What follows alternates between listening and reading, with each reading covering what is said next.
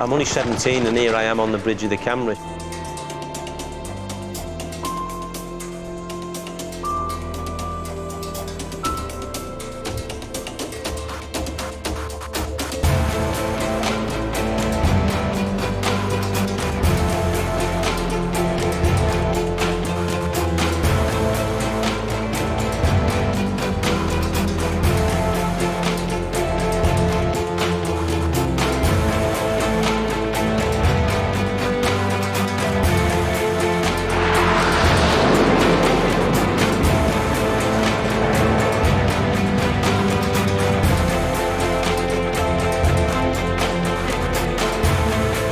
Lieutenant Colonel Jones. I had to divide my very slim resources twice as much as before.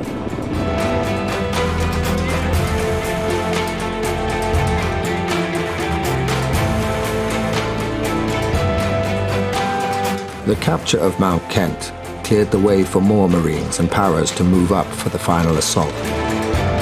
I have just heard that the white flag is flying over Stanley.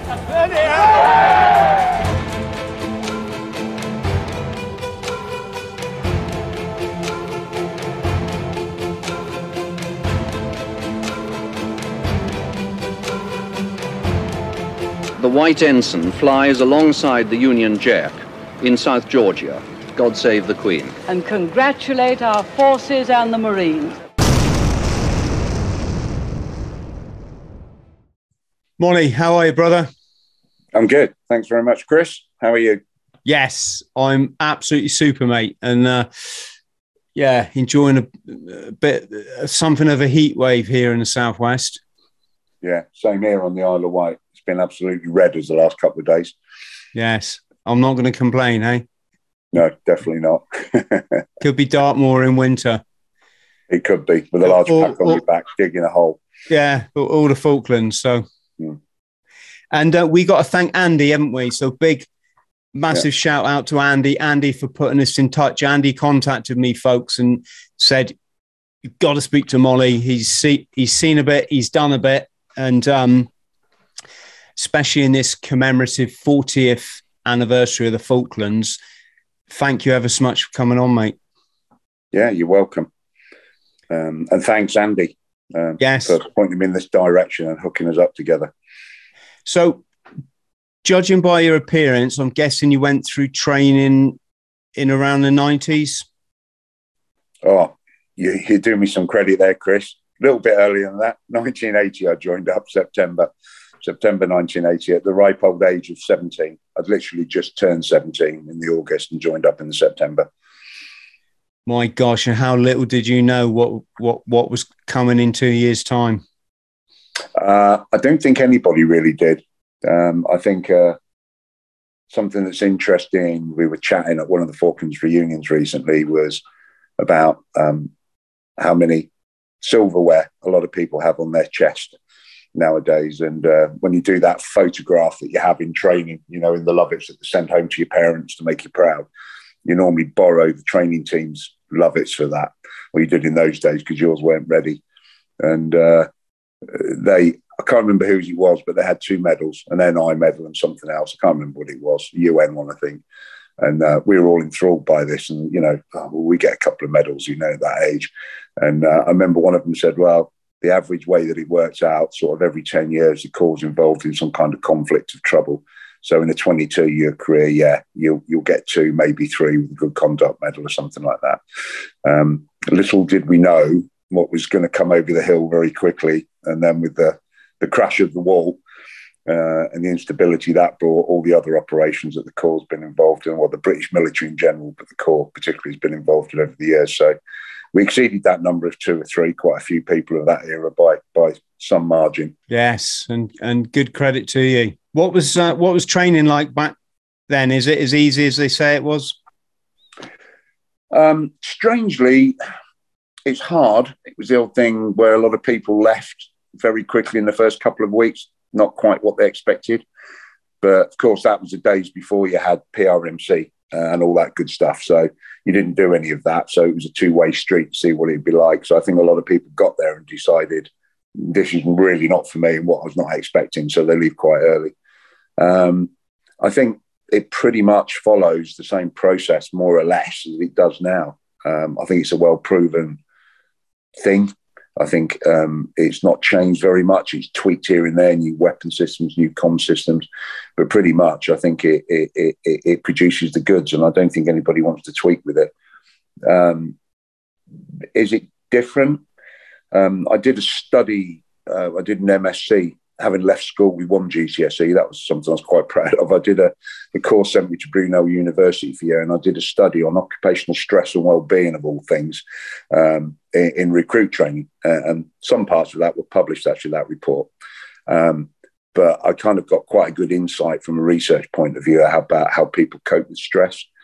And one of the things I was doing with INM was expecting, when we did these questionnaires and studies throughout the training, that the recruits would actually report that they were under a lot of stress, but that they were coping quite well because of strong resilience. But actually what the data produced, and I had to go back and check this, was that they weren't stressed, and that actually they were coping very well with training. Maybe not on the physical aspect, but from the mental aspects. And that was quite an eye-opener, I have to say. But I think a lot of that goes down to the type of characters that are drawn to the corps, the challenge. They expect to be treated like that. They want it to be hard. Nobody joins up wanting it to be easy. They want it to be tough. They want to prove themselves. So, yeah, I think it's probably still the same. And I found it tough. Got back trooped. Don't mind admitting that on here. At the time that was a kick in the teeth because it was just before the commando phase, but I got glandular fever. And a mate of mine, Ricky, we were just going to pick up our warrant for one long weekend you got in those days, in the 32 weeks. And I said, I just need to lay down. I just feel a bit tired. And then woke up 3 days later in R&H down in Plymouth, the old hospital, with tubes up my nose, saying I was going to be back troop. So that was a bit of a kick in the teeth because it was close to finishing with my original troop. But I guess lessons I learned from that was pretty much I've always been independent and followed my own drumbeat, always spoken my mind. I do that in my civilian world and work now, and I always did it in the Corps. So they put me in Hunter Troop and told me I wouldn't be able to rejoin training for 6 months. And I wasn't having any of that. I was like, I'm not doing this for 6 months.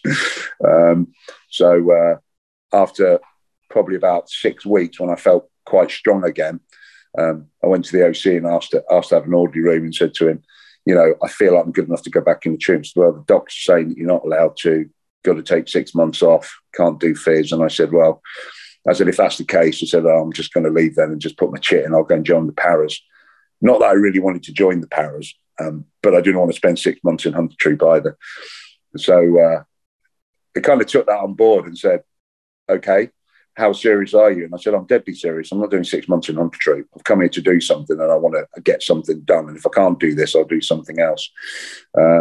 So they came back a couple of days later and said, okay, the deal is if you can do 2 4-mile speed marches and 2 6-mile speed marches with kit on back to back and pass them, then we'll put you back in the troop.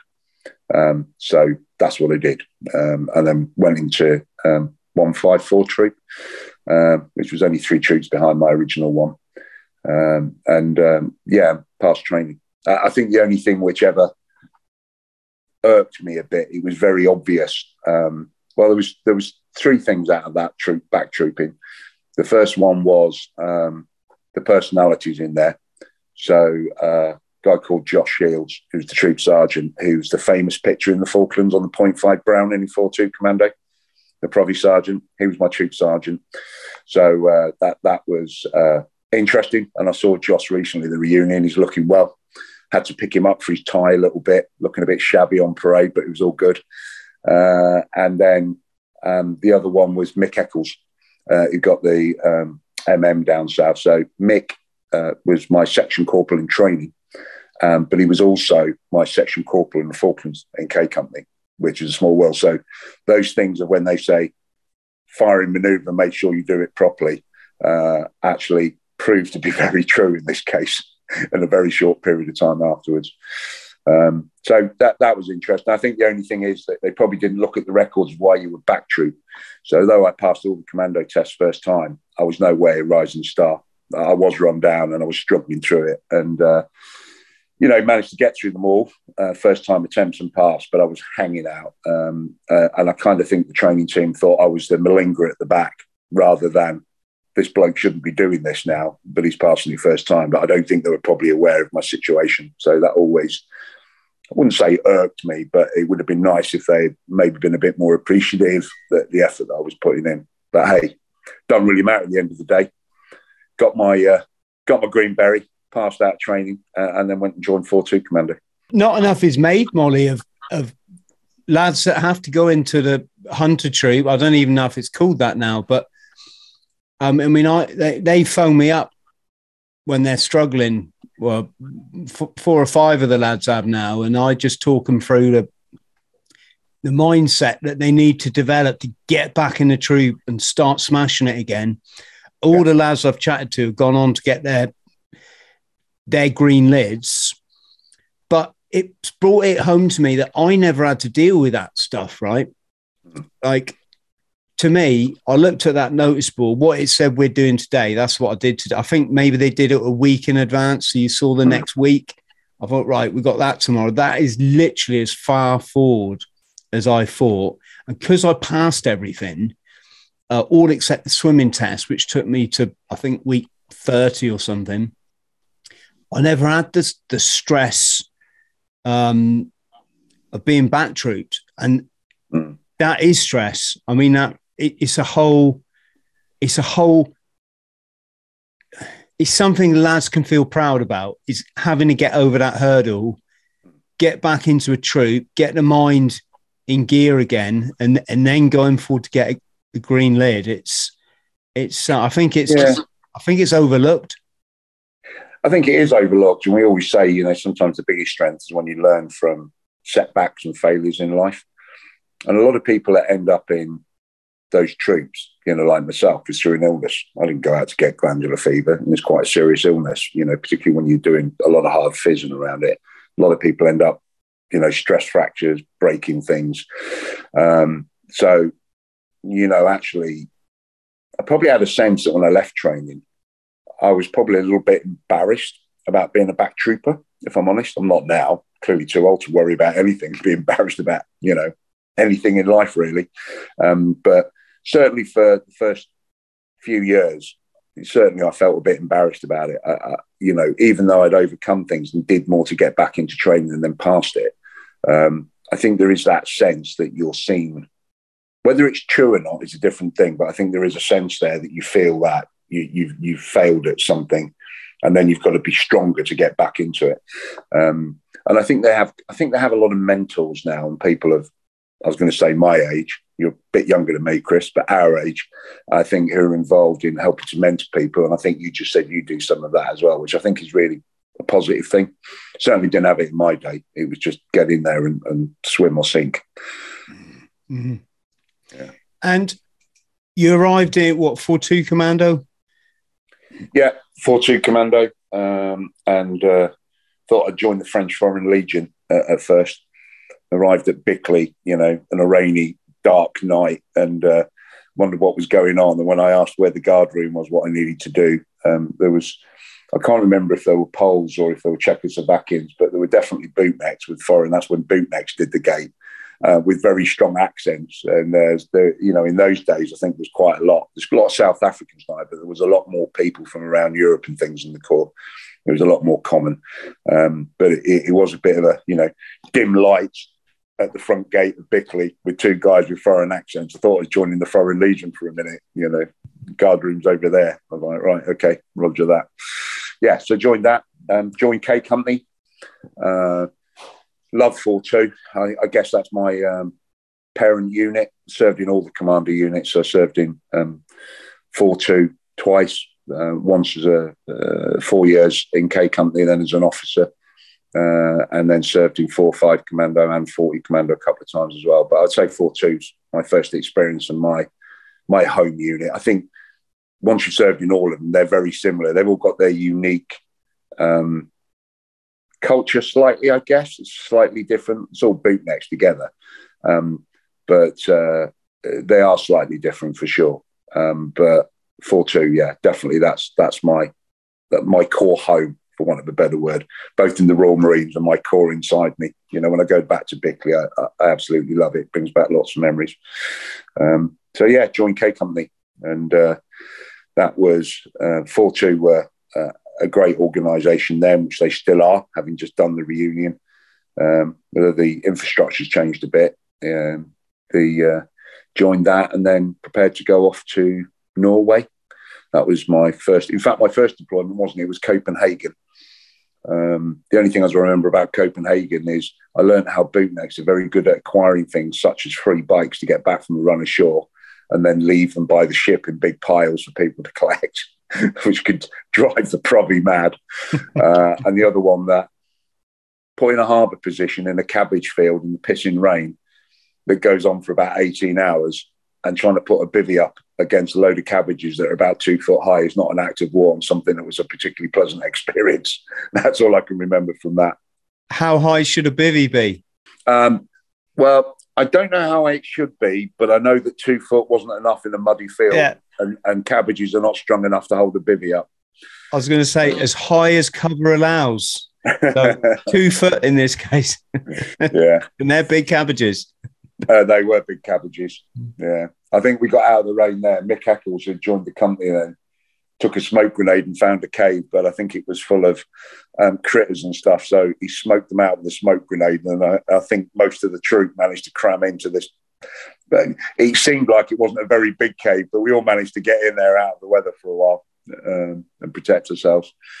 And then went off to Norway, but I didn't do my very first Norway, and I ended up doing a lot of Norways. I didn't do my first one with K Company, and I was a bit disappointed initially because that was the days when you used to be selected to go and train the 2-9 Commando.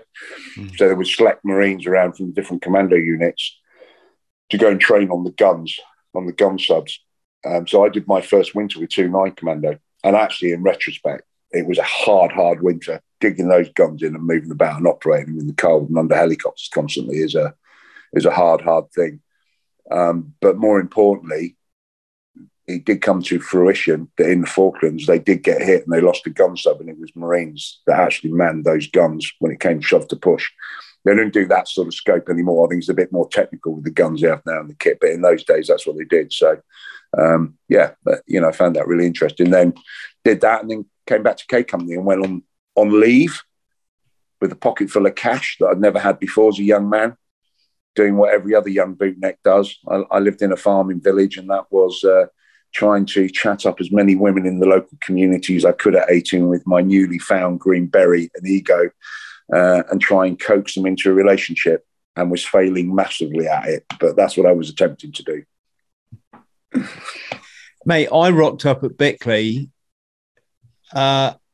and it was rear party. So I come straight out the hecticness of Lympstone, where you never have a minute to say. Even when you're asleep, there's another 7 guys in the room, right? There's 7 guys, 5 guys, can't remember. But so we rocked up at Lympstone, Norway rear party, and there was nothing. There was nobody. There was nothing to do. You're supposed to turn 2 in the morning for PT, I don't know, 8 o'clock or something. And they go and run you up and down Killer Hill a few times. But to be honest, I reckon you could have not even bothered turning up for that. And nobody, you had to go and find your own grot. That's room, folks. And it was it was weird. I suppose it was a bit of an anti-climax. I think it probably is. I think when you join any commando unit and it's on rear party, it's a bit like the tumbleweed rolling down the main drag, isn't it? Because it's a skeleton crew that's on there. I'd imagine when you've got high expectations. I mean, I've never joined when it was a rear party, so I've just, that cycle's been lucky for me. But yeah, it's probably pretty disheartening, particularly when you come out of commando training, you're ready with all the guns going to get stuck into something, and then you're like, yeah, let's go and do a 6-miler and then clean your weapon, and that's you for the day. Yeah, and fucking guard duty, excuse my French, but it's like not what you want your first experience of a commando unit to be. So the old cliche then, Molly. Where were you when you heard about the Falklands, and how did you have to get recalled? Yeah, I did. So just mentioned then, I'd been out doing my best hobby with cash in the pocket, trying to convince the young females of the local community to, be nice to me, failing at that. And then my dad came in. I was probably asleep in bed. He's an early riser, farming community, but he came in and said, the Argentinians have invaded the Falklands and all the commandos and paras have been recalled to the units, to which I sat up in my bed with a hangover and I was like, what? And my first reaction, because I'd only just joined the Corps, I had no clue where the Falklands were. And I thought, and my dad's Scottish, so I was like, and I thought the reason he was passionate, why would the Argentinians want to invade islands off the north of Scotland? Because my first reaction was, that's kind of where I thought they were. Anyway, staggered out of bed, went and spoke to him, looked at the news, and we've been recalled. And that's how I got the recall. So I didn't get the police knocking on the door or anything like that. I picked it up from the news and made my way back to Bickley. I then got there, and it was a light rear party. It was extraordinarily busy. I've never seen the unit that busy. Trucks and people all over the place, and give them direction, go down here, get new kit, go to the med centre, get jabs, get this. And it seemed a bit chaotic, but I guess somebody was in charge as we were all running around. I remember there was always Bickley Lane. You remember Bickley Lane, that long, narrow lane. That was just 24/7, was just a line of lorries, military lorries queued up, bringing in ammo. I mean, the amount of ammo, I don't know where they were storing it. I'm sure it probably wasn't in any kind of legal way within the magazines there. Just kit and stores and everything else. In retrospect, I kind of wonder why they were bringing it to Bickley, because we buggered off a few days later and went to Southampton. They're probably better taking it straight to the ship. But I guess in those days, I didn't really see that. But we were probably sorting out our own logistics, and getting ready to support the unit. But yeah, that was kind of it. And it was very little information. We were just told, this is what's happening, this is where we're going. We didn't know what we were going to do then, just get ready to move. And it's kind of bizarre because nowadays, when you're on standby and R1 to move, everything's prepped and it's ready to go and there's a plan. Back in those days, there didn't seem to be. It was just like we're ready to go all the time. Just gave you information and kit, and it was kind of like, well, you're good to go. You've been trained. We've been training all the time. That's it. We just need to know where we're going now and get on with it. And that was the same in 40 Commando, actually, with Op Haven in Iraq. There wasn't really any R1 there either. It was kind of just like we had 24 hours to get a troop together, and that was it. Crack on with it. So it was interesting. I think the only thing that we were recalled there, which was would have helped my trapping ratings, was get ready to go, hurry up, then don't go. So they said, we're delayed by another 24 hours, and they were like, okay, that's fine. So what do we do now? We'd prepped everything and everything together, and they're like, right, run ashore it is then, Royal. So off we went back down Union Street, remembering 40 Commando were based there, HQ and SIGs. It was a big bootneck contingent then, and the street was jam-packed. But I remember the night just before we went, we were in Boots. Do you remember Boots, Chris? Was that there when you were there? Yes, mate. That went on for quite a few years. Yeah. So we're in Boots doing the old disco dancing, trying to convince the local women to be nice to us, as we always do. And then the lights went on and the music went off. And these MPs came in and got on the microphone and said, all members of 42 Commando and 40 Commando that are in here, I can't remember if they said 40, but they certainly said 42. You need to return to base now. And there's trucks are outside. Get on it and do it now. And we were like, wow. So we all traipsed out. And if there was any one time in your life that you could have trapped, that was it. But we had to leave. Threaders. So we got outside, and indeed the lorries were there. And we left, and that was our last bit that we saw of Plymouth until we returned a few months later. Were you on Canberra? Yeah, on the Great White Whale. That was an amazing experience when we turned up to see that. Didn't quite know what to make of that, to be honest. Below 1,600 Royal Marines and 400 paratroopers armed to the teeth signed on the passenger list. They rattled on board in heavy boots, but they're under orders to change into soft shoes to protect the floors. Yes, normally this point in the podcast, I give a shout out for the staff on the cruise liners and they were absolutely phenomenal, and they do get forgotten about, Chris, actually. So I was at the Freedom of the City, the Portsmouth Vets, about 3 weeks ago, and I actually went to one of the dinners where all the veterans went, and I ended up meeting up with a guy. I can't remember his name because it's on this phone, but I've saved it and I'd have to look it up. But he was one of the crewmen, merchant seamen that was on Canberra, and a thoroughly nice guy. And it was really interesting to listen to his stories from his side, things that we just didn't consider that they had to deal with. But also, it was interesting that they don't have any reunions or they don't have any gatherings as such. So he always said that he felt like he had been overlooked a little bit. They are the best sea soldiers in the world, said one officer of his men. On their backs, the kit they'll need to survive in the event of an assault on the islands. So the reason I took his name is when we have other reunions, in London and things, is I'll invite him along if he wants to come. I think people would like to chat to him and would welcome him. It's just, we kind of look after ourselves, I guess, a little way, don't we, by units and things like that, arrange our own reunions. But yeah, so please shout out for them. They were great.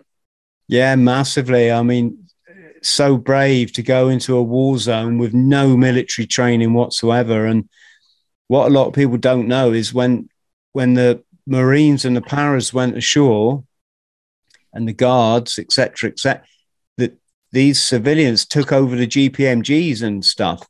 One guy shot, I think it was on the Norland that the paras travelled down, was shot a freaking albatross.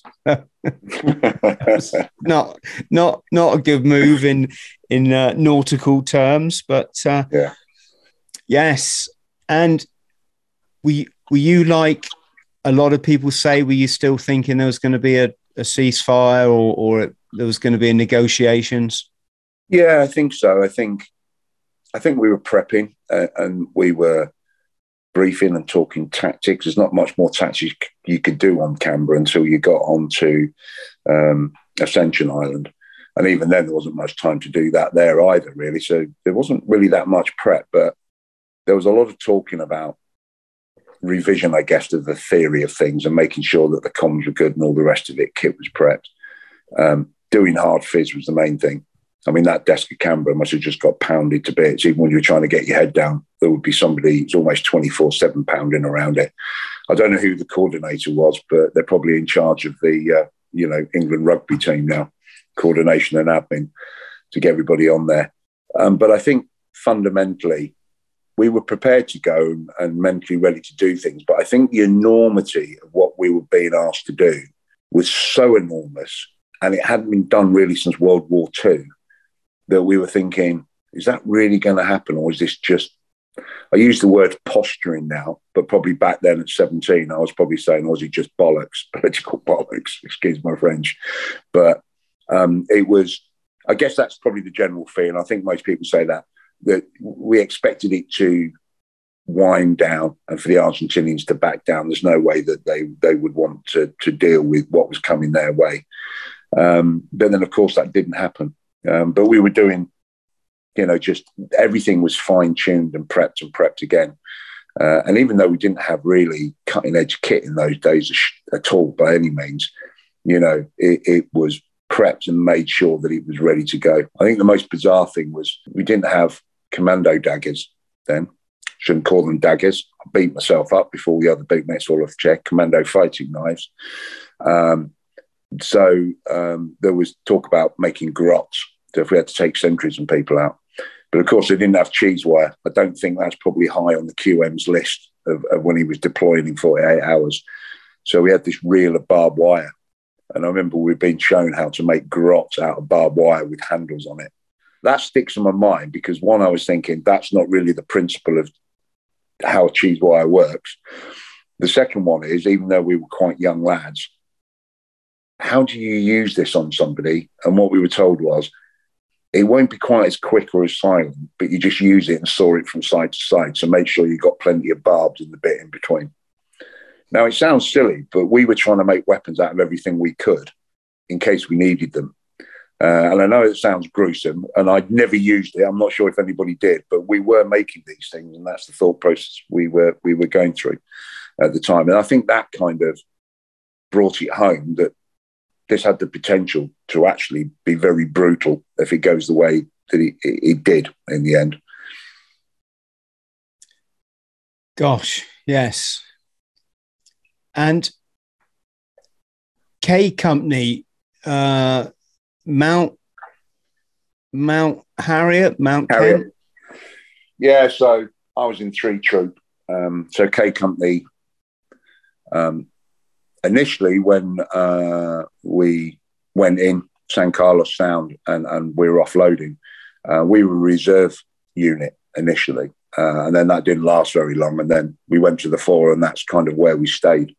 But when 40 Commando were getting off the boats and they were in the first wave, we were all cammed up and had been shown our assault stations to go in. I can't remember if we were in the 3rd or 4th wave, but I think even at that point then, I think in that silence and the brief that we had, and we're all cammed out and loaded up, and we knew what to do in emergency, where to go, where to get off, and when the fire started, I think we were kind of still, is this really going to happen?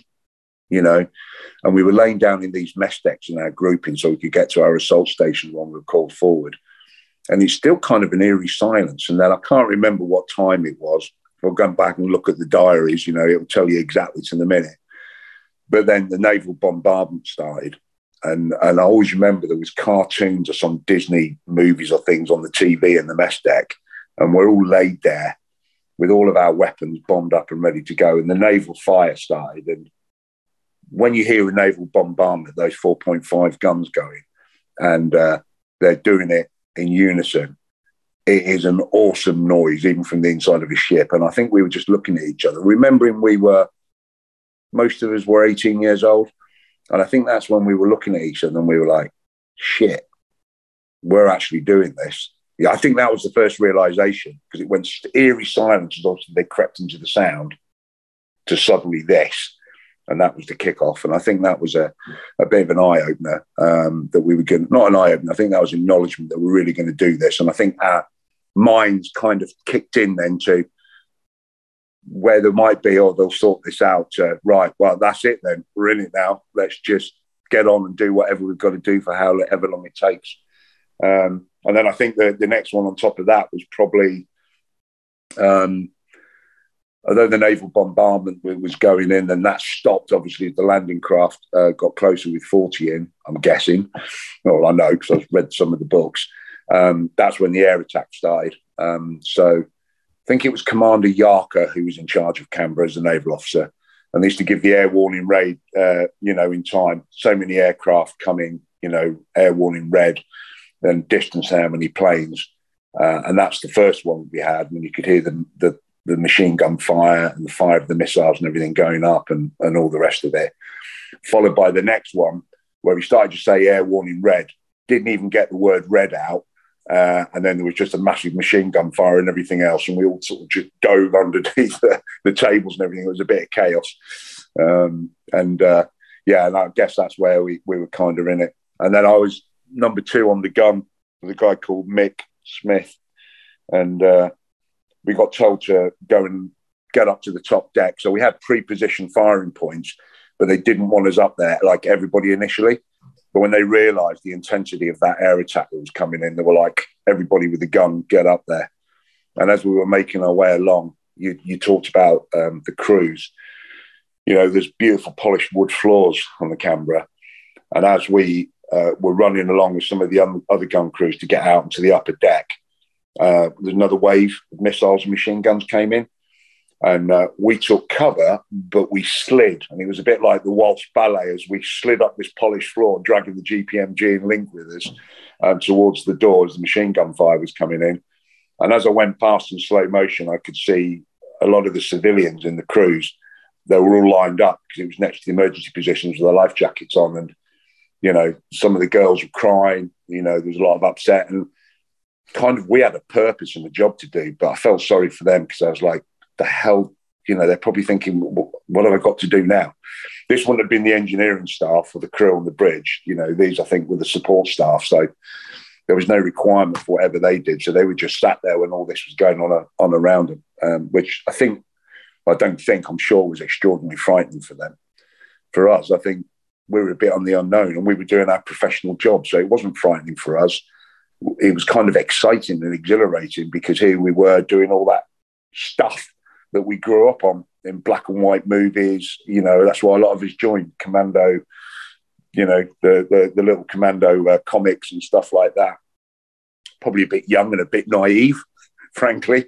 But, you know, that's where we were. And then got out onto the deck and started, hooked the gun up onto the poles and then started firing away and did that for quite a few hours. And, that was something that will be embedded in my mind for a long, long, long time. I mean, the bravery of the Argentinian pilots is one thing, but the bravery of the naval ships that took the bombardment in front of us, just amazing. And I had the privilege of talking to some of them, those crews of the ships, you know, the Ardent, Antelope, Coventry, things like that. They just, broadsword took some hits as well. But I remember when we were firing and the jets were coming in and they purposely positioned themselves, get quite emotional just talking, they purposely positioned themselves in front of us to take that shit. Amazing. You know, amazing decisions by the commanders and the officers to do that because they've got to put their own boys at risk. But then for the guys on those ships to fight it as well, just very humbling, actually. As the older I get, the more you tell my voice, a bit emotional, the more I realise the courage that takes, you know, to do that. And it was all about the military output. It wasn't necessarily because they cared for us. Of course we cared for each other. It didn't matter what cat badge you were. We're all humans on the same side. But it was the ultimate goal of knowing that camera goes down and the land forces get taken out before they hit the beach, then all of this so far is for naught. So I think it was that common goal and understanding which was really, really humbling, I think was the way. And I remember particularly one thing, and I can't remember which ship it was, but it was broadside onto us. As a jets, they were coming in and we were tracking and firing. Somebody said to us, aim, I can't remember what it was now, I think it was like 35 lengths in front at the speed they move. So we were trying best to guesstimate that, probably on the side of a ration pack or however you do it, you know, knuckles on the way going. But when another jet came in, I can't remember if it was an Entrad or not, but he dropped a 1,000-pound bomb and I caught that out the corner of my eye. And that was to the left of us, half left. And it was really low. And I saw this bomb release and come down. And there was one that went over the side of the ship and exploded and rocked the ship back. And then another jet came in and released another bomb. And that one went through the helipad, you know, the helipad on the Type 22s and 42s at the back. There was guys on the back of that firing away with machine guns. And that bomb, almost like, it's like slow motion in my mind. And they say these things are indelible even after 40 years. Came down so low that they ducked because that's all they could do. And the bomb skimmed in between them and over their head, literally clipped the ship as it rocked away from the other bomb and landed in and exploded. And I was just like, that. You don't get much closer than that. I don't know if it's a 500-pound or a 1,000-pound bomb, but it was certainly a big bang. And these guys just stood up as the water then exploded and came down and then carried on firing again. You know, amazing courage. That's all I've got to say. Anyway, I've rabbited on a bit there. Get in, Chris. I don't think I've done a Falklands podcast without ending up in bloody tears, mate. It was just, it's amazing courage by everybody involved. But also for everybody back home. I mean, geez, I was 12 years old. Yeah, my mate's having to watch the news to find out if his dad died that night. He used to put the names of the dead. You wouldn't have seen this, obviously, but the names of the dead after the battles scrolled up the TV after the news every night. You know, my mate's 11. He's having to watch the news to see if his dad had died. That I mean, it's yeah. You know, this is our snippet of warming. There's wars all over the planet, aren't there? There's wars ongoing. There's we seem to not get away from it, but it just shows you the effect it has on everybody. I think it's not just the effects. I think the thing with that war particularly was the intensity of it, how far away it was. And I know we say it was 8,000 miles, but 8,000 miles was a long, long way away with no support. And I think it was the fact that it was a full-on war. Nobody nowadays is very used to losing a warship, certainly not a cutting-edge one. But I know in the village that I grew up called Broughton, and it was a little village with a pub called the Crown, and that was my local. And I know my sister, who was a barmaid there, and she said that when Sheffield got hit, you could cut the atmosphere in the pub because everybody, it wasn't just me, there was Nick and a couple of other bootnecks that we all grew up in the same area. So although they didn't hang out in my local all the time, they knew all of us. But she said you could just cut the atmosphere when that came up on the news as a flash of what had happened, and it was burning. And I think when they saw that it was a cutting-edge warship, which it was at the time, and it had been hit and it was burning and it was probably going down, I think that really brought it home to people that this just wasn't a Northern Ireland or a bit of a, something that was going on round a canal somewhere, or, that it was this was serious. When you're losing equipment like that, this is going to be a big challenge. And I think that's probably the gravity that everybody felt, both at home and down there, and being outnumbered as well, because that was made as a, big number as well. We were outnumbered 3-1, almost in every aspect. And how heavy was your Bergen? Well, of course, I'll tell all the chicks it was 120 pounds. To be honest, I don't really know, but I know it was heavy enough that when you wanted to put it on, you had to lay down and put one shoulder on it and then roll over and stand up. That's probably the best way of describing it. But you didn't have any very many niceties in there. There just was no room. It was basically section kit, then it was med kit, then it was ammunition, radio batteries. I think we had a set of waterproofs, probably one pair of socks and things like that, but that was about it. And then a bit of scran, but everything else was ops kit, essentially. And then, of course, when we had to offload, and then when we did get called forward and said, right, now getting down into the landing craft, that was a bit tricky in itself, because if you went down in the water in between with all that kit on, you probably weren't going to come out well. And somebody did. Wasn't in our company, but somebody, I think just before us, had fallen down, and the landing craft crashing against the side of Canberra in these huge waves, ice cold water. But he ditched his Bergen and swam underneath the landing craft, because that was the IA we were told to do if he did fall in. So it wasn't that there was any nets or anything to stop it happening, but the brief he got was, don't go in, but if you do this. And he did, and got out. So I'm guessing after 36 years of carrying Bergens, they probably were about 100 pounds, and then you had 2 81mm mortar rounds on top of that. So there was no other way of getting that ashore at the time. So every bootneck was part of the logistics train, and you carried those in your hand as well, and then dumped them off on the beach when you arrived there. That's uneventful for us. I mean, it wasn't a post landing, but we had, just before we boarded, that's when the messages were coming back about the helicopters that had been shot down, the reconnaissance helicopters, the one in the sea and the other one, Chris Nunn, and that particularly the one in the water, Whispering Eddie, I think, was the pilot, but they were shooting the crews up in the water. So I think that set a precedence as well, when those stories were coming back, and we're like, right, okay, that's not really playing the game as we'd expect. And then, although they had established the beachhead, when we arrived, we thought, well, we're just going to establish the beachhead and join in. But essentially, the people, they hadn't opposed the landing, but there had been about 50 to 60 people, I believe, there at San Carlos itself, that they'd moved. They didn't know really where they were, so we were asked to go out. I think it was probably 2 para on one of the flanks, but to move out outside the ring around it, and then to go and put in basically listening posts to go and see what was going on. So we moved forward.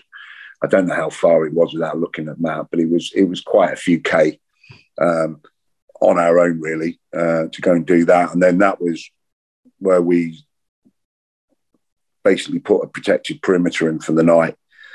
And the weather was absolutely horrendous. And then air attacks were still going on in the Sound. And then we had to go and put a listening patrol out where they thought that there might have been some Argentinian movements. And that was probably one of the most frightening nights, besides, probably more so than Harriet, because we went out with Mick Eccles' section and the weather was horrendous and misty. And then we found this barbed wire fence and we had to lay there all night, freezing to death, trying to log what we could hear, because you couldn't see anything, couldn't see your hand in front of your face because of the mist and the darkness. Night sights weren't working particularly well and weren't brilliant in those days, the old IWS. And we could hear things, but we couldn't make out what they were. Anyway, when we were supposed to come in by a certain time, Mick Eccles said, well, we're going to leave that a bit later because the weather was so bad and everybody was so twitchy. He didn't want to have a blue on blue. And sadly, about an hour before we went in, one of the para units did have a blue on blue with the patrol that was coming in. And I think they killed a couple of guys. And we heard the shots from that. So that was quite frightening. And that's the bit I remember about being frightening, because just didn't know what was going on, if I'm honest, just vulnerable and out on your own. Unfortunately, as we did come back in, and Mick had coordinated this really well, so we were challenged, and it was just before first light was coming up, and then we got back in safely. But that was the first experience of being vulnerable, and that there was a very good chance that somebody was going to try and kill you and might achieve it. And you talk about the cold a lot, but I mean, you guys had 98%. Yeah, 98% cold weather injuries K Company had. And that was from Mount Kent. Yeah, can you talk us through that, Molly? Yeah, of course. So once we did that patrol, then we were pulled back down into San Carlos itself again, and they did that with rigid radar. About counting your men, still happened in those days. We got picked up by rigid radar in the dark, got back down to San Carlos. Then they decided to do a head count and found that one individual, I think it was Jeff, had been asleep on his Bergen and his oppos hadn't woken him up and found himself behind enemy lines now on his own, young bootneck, looking around. So they had to go back down on patrol, and the troop sergeant was less than impressed, Lenny, having to go back and get in. So that occurred, and then we got orders that we'd be moving out, and I can't remember what the time span, if I'm honest, between when we got back into the basically there were sheep sheds, so that everything was broken down into where you could keep a sort of a small flock of sheep, and there's lots of them, but we had one per section. So can't remember the time span, but anyway, Mick went away and got orders and came back and said, right, guys, these are the orders for the night. And basically we were told, right, tonight, ourselves and two of the troops from company, so our troop, I can't remember who the other troop was, are basically going to go fly forward 50 kilometres ahead of the rest of the British forces. And we're going to be met by the SES at the base of Mount Kent. You can't take anything with us bar first line food for 24 hours and as much ammunition as you can carry. And we were like, right, okay. We now then need to take the SES will lead us to the top. We believe there's a company on top of Mount Kent holding it. That's what the intelligence is. We are to take out the company, and then we're to hold it until the last man. And that's the first time we heard as well, was that if you get wounded on the LS, or if you get hit on the LS, we need to fight our way off. regroup. We then move to Mount Kent and fight our way up. If you get wounded during any of that time, do not stop for your oppo. Do not give them medical first aid. Keep moving because we're outnumbered. And if you are a wounded person, patch yourself up and take care of yourself. Somebody will be along within 48 hours. And then we were told when we get to the top of Mount Kent, we need to hold that for 24 to 48 hours in order to get the guns in and then the rest of the force forward. And the reason that happened was because Atlantic Conveyor got hit and we lost all the helicopters. So 4 or 5 had to yomp around. And now we didn't have all the helicopters to be able to move the guns in one wave. And obviously, well, not obviously, if you didn't know, but the Argentinians had predominantly 155, we had 105. So we were outgunned on fire support. So the only way, and that was the main overlooked point, was Mount Kent and the dead ground behind there before you got to Harriet and Two Sisters, was to keep that secure so we could move the guns in safely to get within range of their guns and have a fighting chance to do it. So that was the plan. And then we were told, and if necessary, be prepared to hold Mount Kent until the last man. And they were the orders, big. And somebody, I can't remember who it was, but somebody in the sort of gloom of the sheep shed when we were getting these orders made a comment and said, is John Wayne, I can't remember if it's John Wayne or Clint Eastwood, is John Wayne coming on this patrol with us? Because it was so bizarre, we kind of thought, this is 1982. Are we really doing things like this? But the reality is, and history's shown it, when shove comes to push, yes, things like that still happen. So that's what we did. And then we got those orders. It was all very somber. We had already written the last letters that you write to your families, and the Sergeant Major had those. But what we agreed on this one is a lot of us didn't expect to get through this, quite frankly. So we wrote letters where our first month's pay were to go into a pool of money so that those that didn't come back, that basically everybody that did could have a party to remember us when we got back. And we all wrote these letters and gave them to the Sergeant Major and said, here's these. And he was like, what are these things? I said, well, you'll see them. Open them if we get hit. It sounds a bit bizarre at the age of 18 to be thinking like that, but he thought, there you go. And I would say that so I used to do talks of charity on this, and this is probably one of the defining moments of my life that's probably changed my life and made me look and the way I behave around people and how I lead my life. So it was, very low light. These 2 Sea Kings were going and chopping away. The weather was poor. And then we were just loaded up with guns and weapons and 66s, grenades, just weapons, basically, everything we could carry. And as we walked up the hill, because the landing pad was on this top of the slope, there was just all of these other bootlegs that were just stood there in the sort of dwindling gloom. And they were just silent. And I think they knew what we were off to do, and they were just looking at us, and it was a really weird feeling. And they were just staring at us. It was spooky. And then we got on the helicopters and we were jam-packed in. I don't know how they got those things off the ground, but they did. And then it was all low-level flying. And it was low-level because obviously we were going 50K, behind enemy, or behind friendly lines, essentially, into enemy lines. So as we were flying along, and we were all sat there quite nervous on the helicopter, we got the 2-minute sign, ready to disembark. And for some reason, I seem to remember that we made ready, but I think we were made ready with small arms. I don't think necessarily the GPMGs were, but I may be wrong there. But I remember that the 2-minute signal came up and the crewman opened the door and it was just a snowstorm.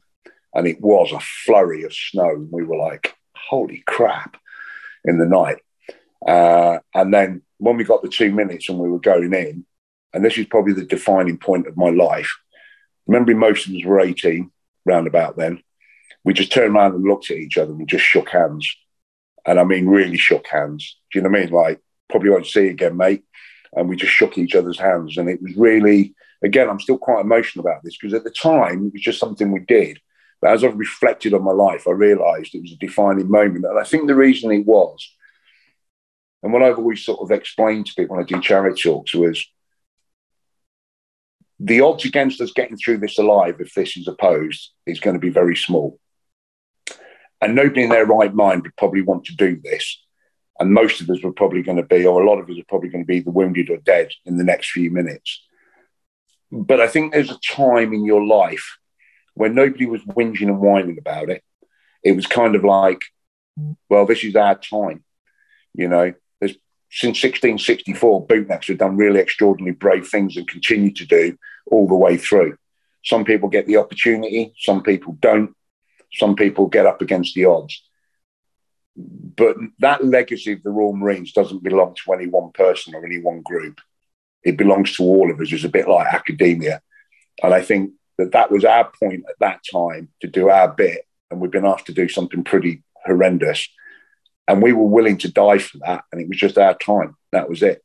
You know, just get on with it. And anyway, roll on. When we went through that process, as we came in, we could see glows through the snow as we were coming into the LS. And we were like, you know, thinking, couldn't really communicate. We were like, you know, what's that? What's that? Because the helicopter was beginning to bank over. And then there was a load of machine gun fire and shots and traces that was coming up to the helicopter. And then we banked away really hard. And it was like, you know, that fear. We've all been on choppers where he's trying to get out of a crappy situation. And then the door closed and we didn't know what was happening. And we landed up back at San Carlos and we were like, what's that? And when we got back, this was probably about 3 o'clock in the morning, the Sergeant Major was there and he was in the sheep shed really quietly whispering, going, you guys have no idea how much of a close call you just had tonight. And apparently when Goose Green had happened, a lot of the Argentinians were moving back towards, and that had happened 48 hours before this. They were all moving back towards Stanley. But obviously, because the weather was so bad, they had stopped in that position and then were regrouping. And it was right in our LS. And actually, I don't know what the quote is, but I've been told, because I've met the SAS team, they were stuck in a cave in the middle of all this. They couldn't get out to warn us. That they said there was quite a few thousand right in our LS and it wouldn't have gone well by any means. But they then, you know, so we got up the next morning and we're like, right, what happens now? And in all good British plans, there was no other option. It's a bit like, you know, Pointe du Hoc, Port Pisan, this needs to be done. So we're going to do exactly the same thing at exactly the same time tonight. And we all piled on and went through that again. And that's what we did. And we landed, and as we landed, the weather was still bad and there was a firefight going on, complete confusion. But actually there was special forces waiting to ambush us. But the SES had the drop on them and ambushed them. So that was great. And then it was a snowstorm again and really horrendous weather. They led us up. If you go to Wikipedia and watch Mount Kent and read that was obviously written by somebody that really wasn't there. And you would think the SES took this all on their own. I'll be quite blunt about that. Irritates me when I read it. They didn't take us anywhere near the top. They took us and then just disappeared. And it came back down to us and we were like, you know, what's happening? It was like, don't know. This isn't the summit. We haven't come across any bunkers yet. And we were like, right, let's just keep going uphill. And that's what Peter Babington, the OC, said. So we just kept moving forward in the bad weather and just and waiting to come across Argentinians and wait to get into a fire. And that didn't happen. What happened was we started to find positions, started to find abandoned equipment, and we eventually got to the summit, but they'd gone. And that was fortunate for us. And the bad weather was fortunate for us because there's a book, I can't remember what it's called now, but there is a book from the I think it's the 4th Infantry, who were also on Harriet. They had taken off the conscripted people who were the troops on there because they knew how key Mount Kent was. And what they then did was they pushed out, I can't remember if it was Marine Paras or I think it was Paras, but essentially a very professional group of soldiers, a company, were coming to take over. But they didn't do relief in place. You know, they arrived, then you leave. They pulled the rest back with them when they left. But the reason that company didn't get into position was because of the bad weather. And they were literally just down the bottom of Kent on the other side, taking cover from the weather. And we got to the summit just before them. So by the grace of God and the weather, there goes us. And that has always been one of my things that I'll move forward as an ML in the Corps was, if you can operate in bad weather, you've got the drop on many people and the element of surprise. And then we were on there for 10 days and it was horrendous. doing patrolling. The kit eventually arrived and it had been dropped in the water when a helicopter had taken evasive action from Bukhara. So everything that did arrive, like sleeping bags, a couple of days later, were just soaking wet through. And the next morning, when the mist rose and the snow abated, we were literally huddled up with our weapons at first light, waiting to see if there's a counter-attack, and your windproofs were frozen solid. Couldn't feel your hands. And we were thinking, could you actually operate a weapon with these? Couldn't feel your feet, and literally just covered in a layer of frost. And it didn't get much better from there on, to be honest. Water supply was short. We had one little hexy block for an Arctic ration, not a box that you could use. So I remember with the guys I was with, China Wright and Larry and Woody and Bungie Williams. Everybody's like that. Bungie Williams. Which Bungie Williams? Guy Williams. Having to go forward and using a neck scarf, that green neck scarf you had, to scoop water on your belly, break the ice out of dirty puddles, and then try and filter out any rubbish that was in there to make water. And then when we were trying to make a hot wear with a hexi block, we're shaving wood with your Normark off of your pick elf in order to get shavings of wood to try and get enough heat to be able to make hot water. Again, 1982. And you were thinking, sounds like something from the First World War. To be fair, pick elves were about the most useless fucking thing you could get down there outside of making a fire or smacking somebody on the head with them, excuse my French, because there wasn't much digging going to be done in any of that ground in the Falklands. But that's where we stayed for 10 days. And the result of that was that 98% of the company had cold weather injuries and still operated. What's interesting, though, in all of that bad weather and that exposure and going through that experience, not a single person went down with hypothermia, which is amazing. And I think that's because people knew there was no Kazibak chain. There wasn't. You had a couple of medics with you. That was it. Get on with it. Yeah. And then the next time I came off there was basically when we were told to prepare and get ready to go and do the patrolling in and around Harriet, and then get prepared to do the assault on Harriet. Geez, as if you hadn't had enough. There was still much to come. So, what in that engagement? What was your interaction with the SAS? Because they're not really in their normal role, are they? Putting in I suppose it was a troop attack for them, a company attack. Yeah, direct action. I think it's the terminology they use, but very little. I didn't see them at all outside of the firefight, and that's just the flashes. After we'd taken Mount Kent and we were doing patrolling, we had to bury the Argentinians. That was quite hard work in frozen ground, trying to do that and trying to fit them in, the rigor mortis to set in, so having to break the limbs in order to be able to bury them and then mark them, take their, sounds like you weren't being magnanimous in victory, but there's nothing magnanimous about seeing another human being that's been killed or you've killed. There's no animosity in it. It's just professional soldiering. That's what you have to do. So that wasn't a pleasant experience, I think. Being involved in that. But the SES didn't really have much engagement. They just disappeared again after that. Bumped into the troop commander, who's a brigadier in Ireland many years later in 2000, actually, and there was 8 of us still in 4-2 Commando. With the lunatics who were running this island then were either officers or warrant officers. And, we managed to have a chat with him then in the mess one night in Besbrook. And it was good to catch up and have a chat, but they had other agendas and things that they'd been tasked with doing. So I'm not sure what happened to them after that event. They would have gone on to another patrol somewhere else. Yeah, because they've had bad luck up until that point, and they was it 3 helicopter crashes. Two on the Fortuna Glacier. had the privilege of taking some people across that in 2016 and came across that area, and those wreckages are still there. That was a challenge. Probably they were advised against that for various things, because Fortuna Glacier, as an ML and do a lot of work in glaciers and things, is particularly subject to katabatic and anabatic winds.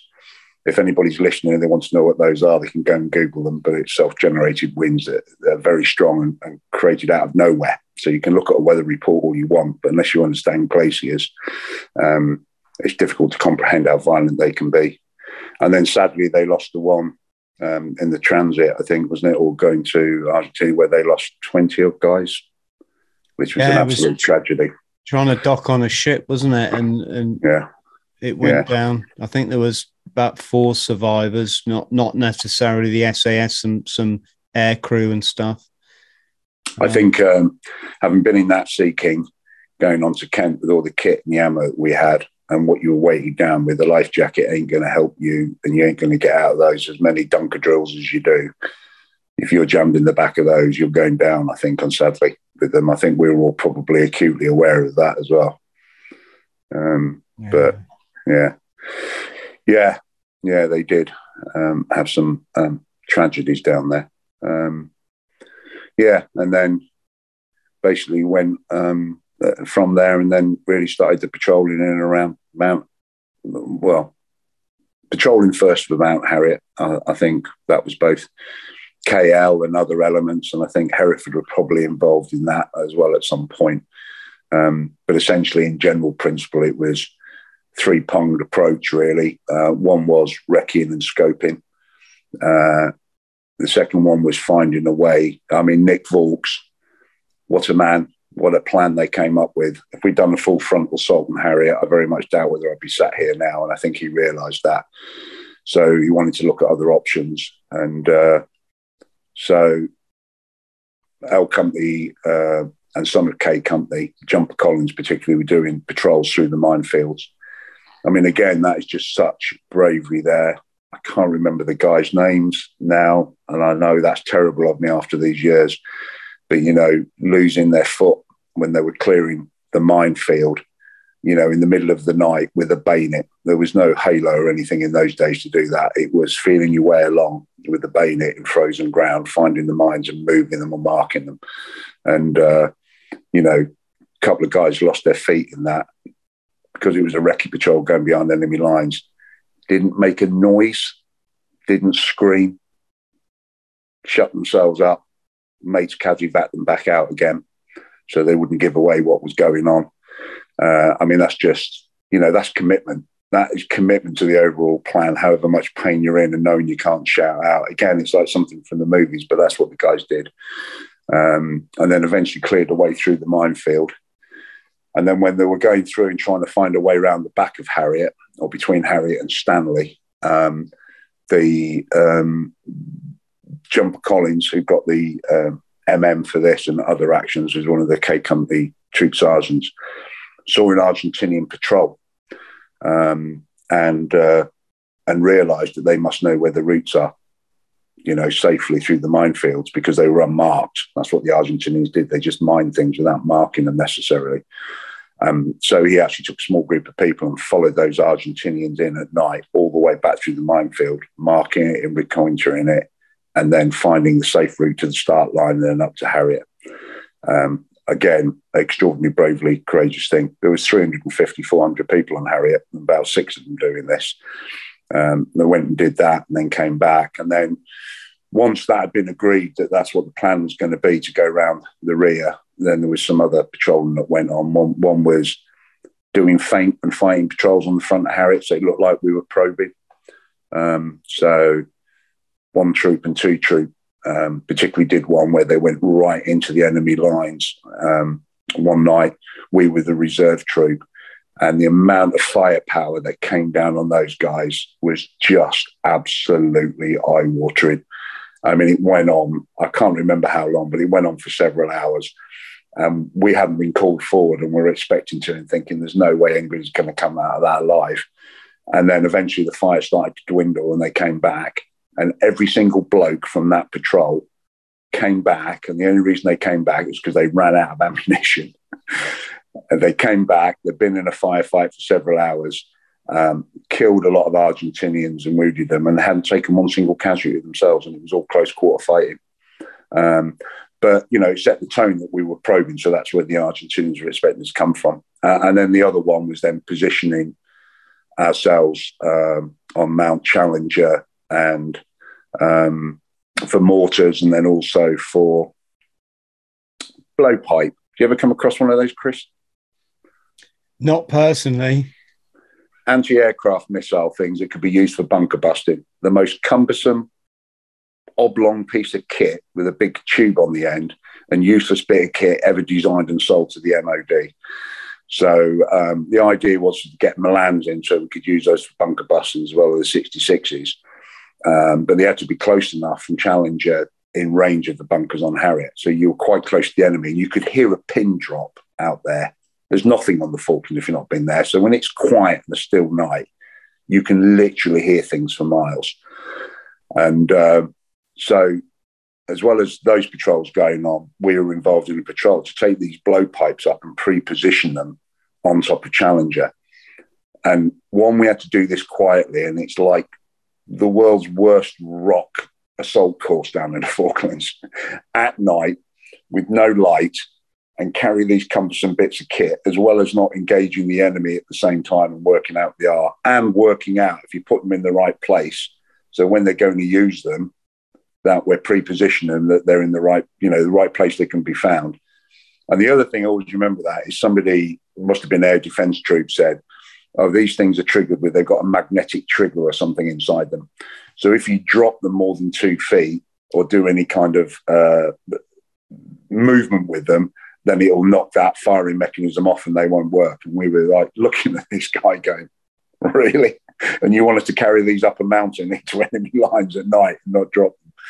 So we went through that patrol. That was a tense night, and we dropped them off. I don't think a single one of those things worked, to be fair. But we didn't engage the enemy. We got them into the right position. I don't know if they were used, but I didn't hear any stories that they were, and then came back from that. And then that was essentially the preparation stuff. And then basically 10th of June, we got orders. I've got a photo somewhere of Jeremy Heathcote, our boss, as we're sat around giving us orders on a rock. You know, very simple, very precise, not overly complicated, of how we were going to do the assault. And it was our troop, 3 troops' job to breach the summit of Harriet. Once the other 2 troops had gone up and secured the lower ridge, to breach the ridge and then to clear the bunkers, basically moving from right to left until we met up with L Company. And that was it. We were outnumbered. You know, when I give chats on these, I haven't done this for a lot of years, but I used to do them for the charity and give talks, dinners and things. But, you know, there's certain principles in warfare, which you know, don't fight uphill, don't fight into defensive positions, and don't be outnumbered, and preferably outnumber your enemy 3-1. Well, we were outnumbered 3-4-1. We were fighting uphill, and we were fighting into defensive bunker positions with machine guns and everything that had monster prep. So when you put all that into perspective, you kind of think, yeah, the odds aren't that good on us here, but we have got the element of surprise because we're coming around from the back. So basically, we moved through first, through Challenger, dumped our Bergens off, and then was supposed to meet up with one of the Guards' recce troops, which we did, and then they were going to lead us into the start line. And as we were moving along in that, and we realised we're very conscious we were behind enemy lines now, and if anything happened, we were going to be pincered between the firepower on Harriet and the potential firepower and everything that was going to come in from Stanley. So it's kind of like an open bowl, open ground at that point, in between the sound. And as we were moving down there, suddenly this big illume flare from the artillery went up and lit the whole place up. And we all dived into these ditches next to a track and took cover, and we were like, shit, have we been pinged here? Because this is now going to be a fight. In which direction are we going to fight in? And then it went up. There was no firing or anything or no shouting, and it just and then dwindled out, as these things do. And it was only one, and that was it. And then the message came back down the line going, these ditches, we think are mined, so be careful when you're getting back out. And that was the only time in my life where I've laid there and I'm literally trying to move with all my fighting and ammunition on and trying to move without touching anything and get myself back up onto the track that had been cleared by the guys, you know, without triggering a mine. And then there was a bit of hoo-haing around because the recce troop, the guards' recce troop couldn't find the start line. And got a bit disorientated. And then I believe, because I think Jan King was in this, that there's some elements of 4-2's recce met up with us, and then they took us into the start line. And whether that's completely true or not, I'm taking Jan's word for that. But we eventually got ourselves on the start line. So we're on the start line at the base of Harriet, and then L Company had been delayed because of the same incident a bit, and now it was past H hour. So the plan was that we would go up first about 30 minutes, and L Company would go to the left of us, up just slightly behind us, and we basically shared the mountain in two halves, for want of a better word. And kind of laid there in the quiet and thinking, people have often asked me if I was scared, and I've thought about this long and hard, and I don't think I was.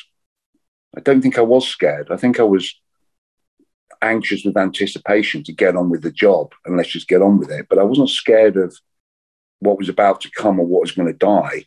I think, if anything, I just wanted to make sure I didn't let myself down, that I was courageous enough and that I would do what every other bootneck does and we would just get on with the job.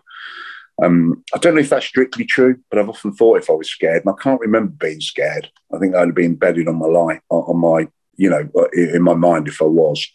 Or certainly not petrified anyway. And then there was although it's called a silent noisy attack. I don't think I've ever heard of one of those before or afterwards. But essentially, although we had silently moved around and were in position, the word then was for us to go, and our company would catch up. And they weren't too far behind anyway, actually, so outside the plan. Because otherwise, if we got pinged where we were, then we'd be screwed and we'd lost the element of surprise. So the ship started firing us in, and that's the artillery that was being used, and that's when the noise started. And then we were given the word to advance, and that was it. It was stand up and advance, and we walked. I mean, the ground was horrendous, rocks strewn and everything else, and we just moved our way through. But we were already in open position in arrowhead, for want of a better word, on our lines of advance as we were going forward. And then I think we were like, when is this going to happen? Now, I've been back to that mount a few times in daylight, and how the hell we moved over that is amazing. I mean, it really is, but we did. And we continued to advance, and we're thinking, getting very close here, and nothing's happened yet, which is great so far. And then fire started.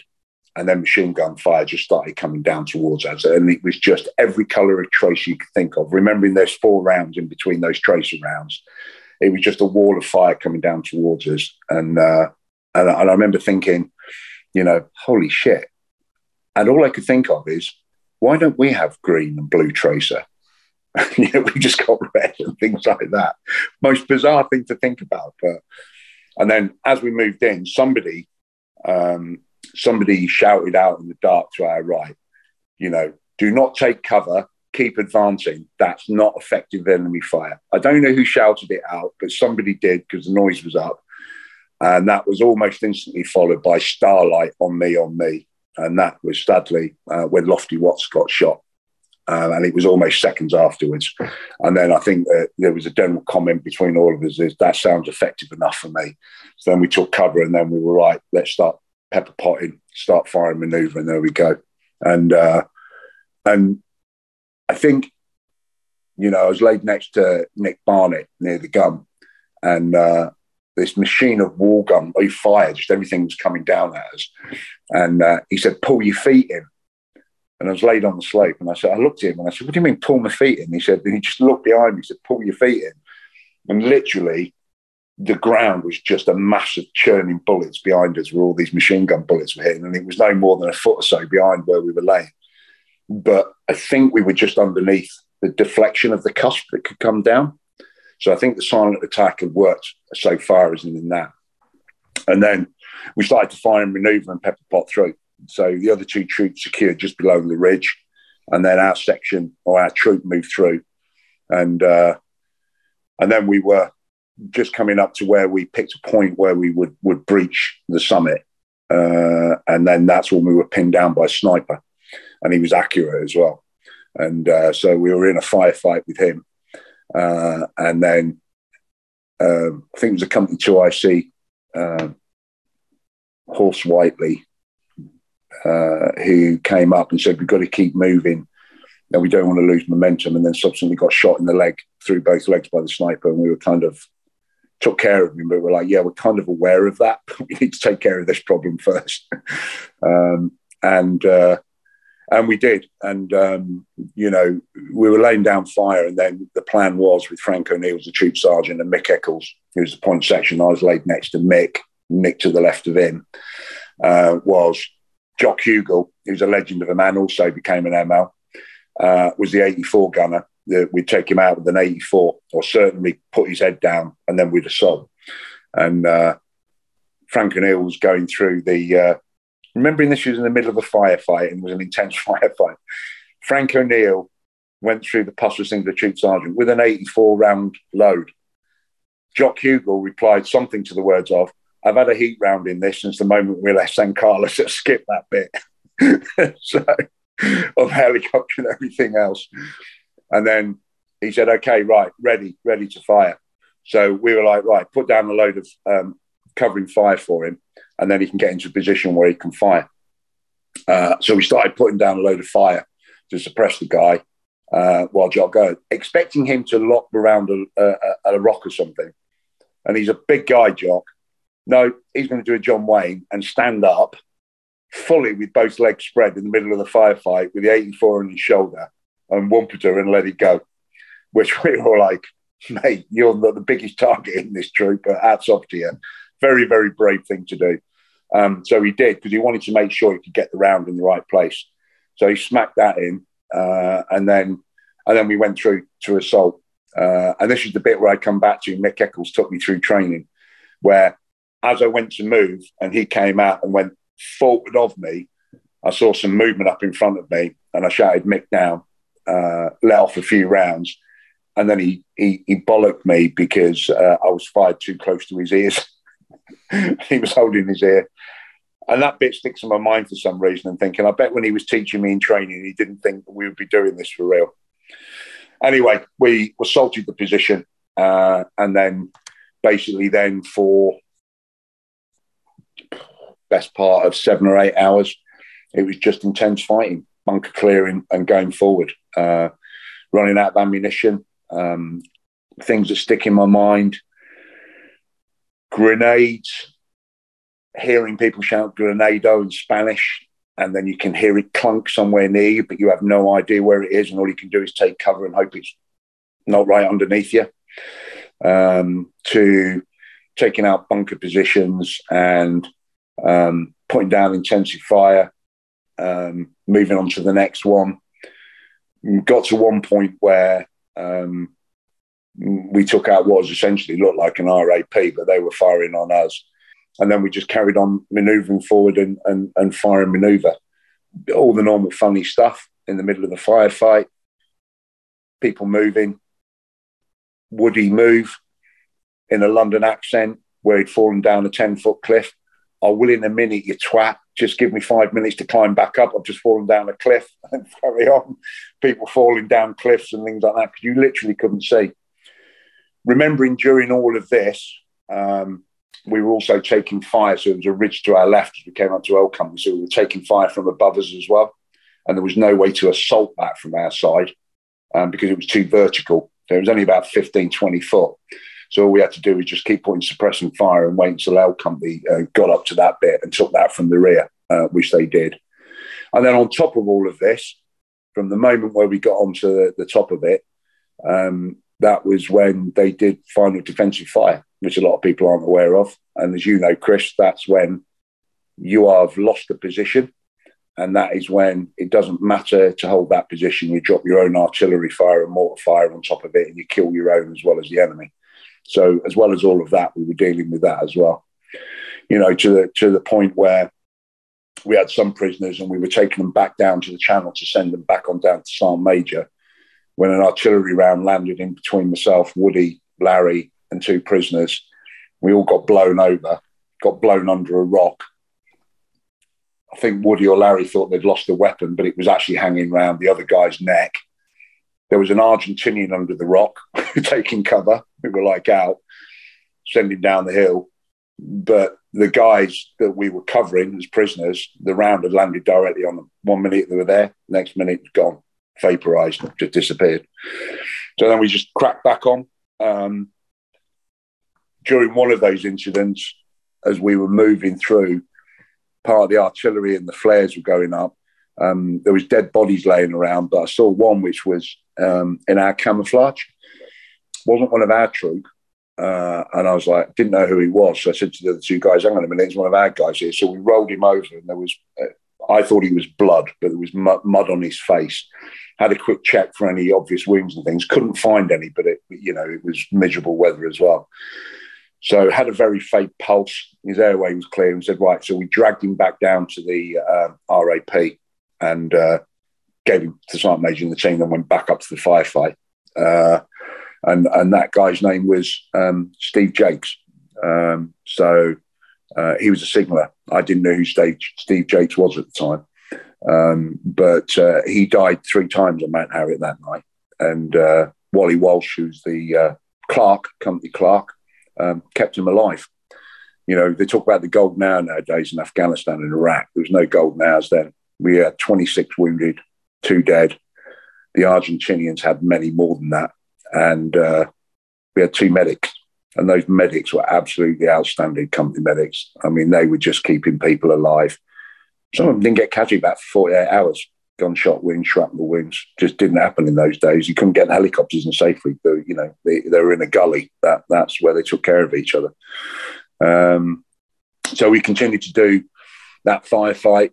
That was when, during that firefight and that maneuver and bound along, that's when, a well-documented incident where there was a group of people waiting to ambush us towards the end of it. And Steve Newland and Sharky Ward and Mick, the 3 corporals who all got the MM, were talking to each other and saying, look, they're just in front of you, just be prepared. Steve Newland from one of the other troops had gone up behind to try and see where they were, but found himself in a firefight with them, killed a few of them, then got shot through both legs and basically was taking cover behind them. But he was on the radio and he said, look, they're outnumbering you here. You're going to have to take them down. And we were like, we can't hit them with 84s and 66s because you're right behind them. And Steve was like, no, just do it. He said, because he said, I'm behind some rocks and I'll just take whatever comes, but do it. Again, extraordinarily courageous decision. Do you know what I mean? So we piled in with that and then took them down. And then the next thing, I think, where it wasn't over, but the main firefight was when just before sort of first light, we started to take a bit of machine gun fire from L Company. So there was a bit of communication there, like, hey, it's us, stop. And they were like, right, okay, that's good. So, that's where we were. And then, it all sort of went quiet, eerily quiet. And there was very fine snow coming down. And it was extraordinarily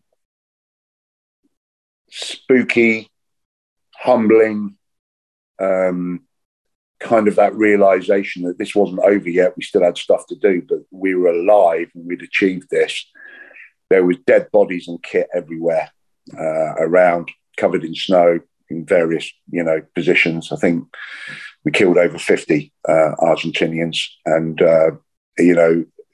and there were still Argentinians there that were hiding. They were in bunkers, so we had to then go back and clear the bunkers because there was bunkers on the front further down the right of us. So we had to do that. So we went in clearing bunkers. I remember one where it was a command bunker and it had a long sort of looked like a tunnel in it and it was completely closed in. And I was quite wiry, I guess, in those days. So I was tasked with going in like the tunnel rat in Vietnam, but without a pistol and an SLR to clear this. And as I went in, there was 3 Argentinians at the bottom of it, still armed. So I was like, you know, rebus las manos, still sticks in my mind. I can't speak Spanish, but after all these years, you know, put your hands up, surrender. So they did, you know, weren't too happy about it. And then I sent them out. And I remember when they came out, I think it was Jock Hugel and a couple of others were strip searching them and taking the weapons off. And one of them had this samurai sword type thing down the middle of his back, which is really bizarre. And I'm glad he didn't pull that out when I was in the tunnel if I had to fight with that. Yeah, that was it. So we cleared the bunker. Snow was coming down. It was all quite eerie, managing the wounded and everything else. And then we were trying to get hot wets and scran on. And then we sat there and were told, right, be prepared to go across the Goat Ridge and be prepared to take that out as well, which was across at the front of Harriet from us. And we were like, okay. And the next thing that happened was, after a few hours, was the message came down, and it was a very urgent message that there's a load of helicopters being seen being loaded in Stanley, and they thought a counterattack was coming on. So they said, be prepared for a counterattack. So we all jumped into the top of the ridge line in between the Argentinian dead bodies and things, moved them out the way, took over their bunkers. We didn't have very much ammunition left at all. Virtually no 66s. All the grenades had been used, very little small arms. So, and there was no ammo resupply. So there was a bit of a joke going around, like, looks like counterattack might be doing this with bayonets. You know, we were laid there for a while, prepared for that whatever was going to come. And it didn't manifest itself, but at the time we didn't know it was going to. And then probably the final stories from that one is went across the Goat Ridge. Nothing happened over in Goat Ridge. Some of our company went across as well. So I think they'd hopped it. We cleared it anyway to make sure it was clear. And then J Company came up and took over securing Mount Harriet after we'd taken it. But then we got told to come back. And I can't remember if that was because of the counterattack or if that came first, if I'm honest. Time muddies your mind. Can't remember. It might be it was a counterattack after we went to Goat Ridge, and that's why we came back. But essentially, we came back up, and then we were in a gully down one side, and we were sat there trying to get a bit of respite now. And there was myself and a guy called Dave Pickard, sat right next to each other in front. Frank O'Neill, Jock Hugel, and that were behind us putting up a bivvy. And we were trying to get a hot wet on and get some food. And we were very exhausted and, you know, a lot of cold weather injuries and just knackered by then. And eventually we heard a load of fire to our left, and it was J Company. And you see this in the L Company books. They talk about them firing the 120mm mortars back at the Argies. So they fired these rounds off. And we were like, what's that?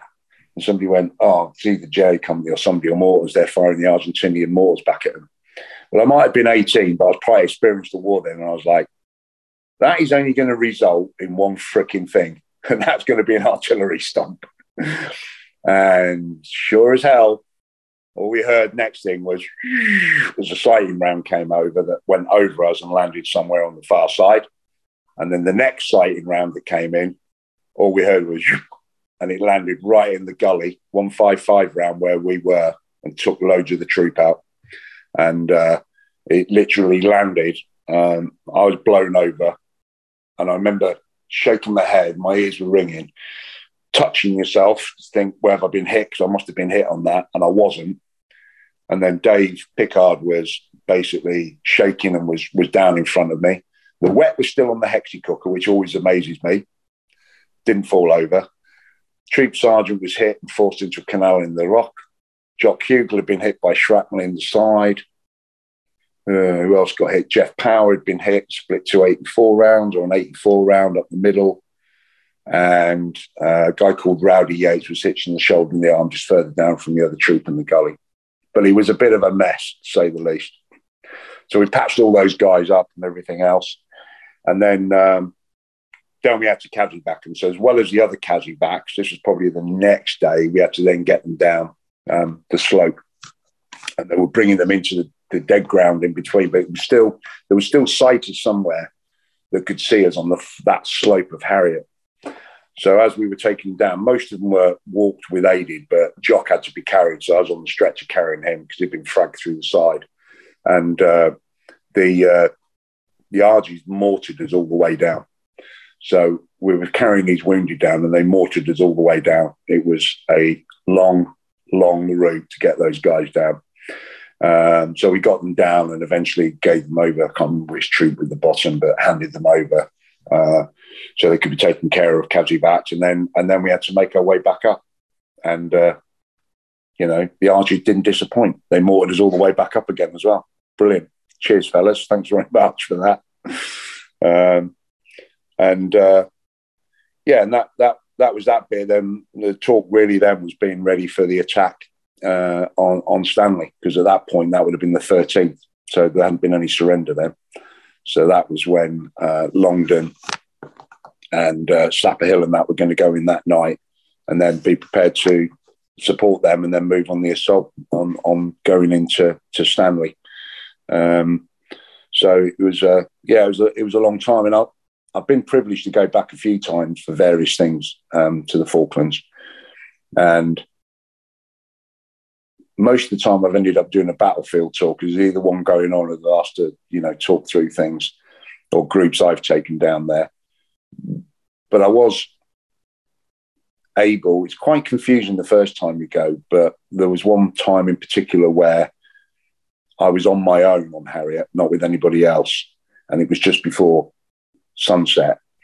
And that, before, it wasn't emotional. I was kind of just talking to people about what happened, and this is that line of, like, you know, departure, this, that, and the other. And on that one, though, that was quite an emotional, spiritual moment, I think, because I was there on my own, and I kind of reflected on what could have happened, but what did happen, but what could have happened.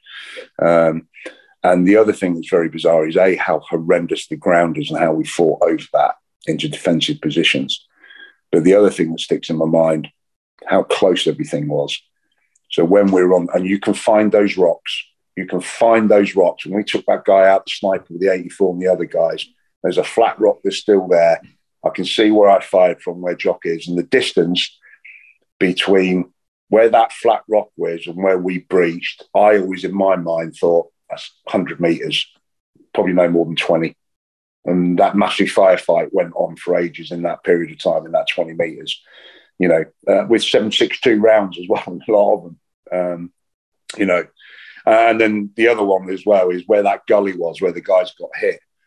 And this is really spooky. So a lot of the people who do the battlefield tours there, they're aware of that incident, but they don't know where it is.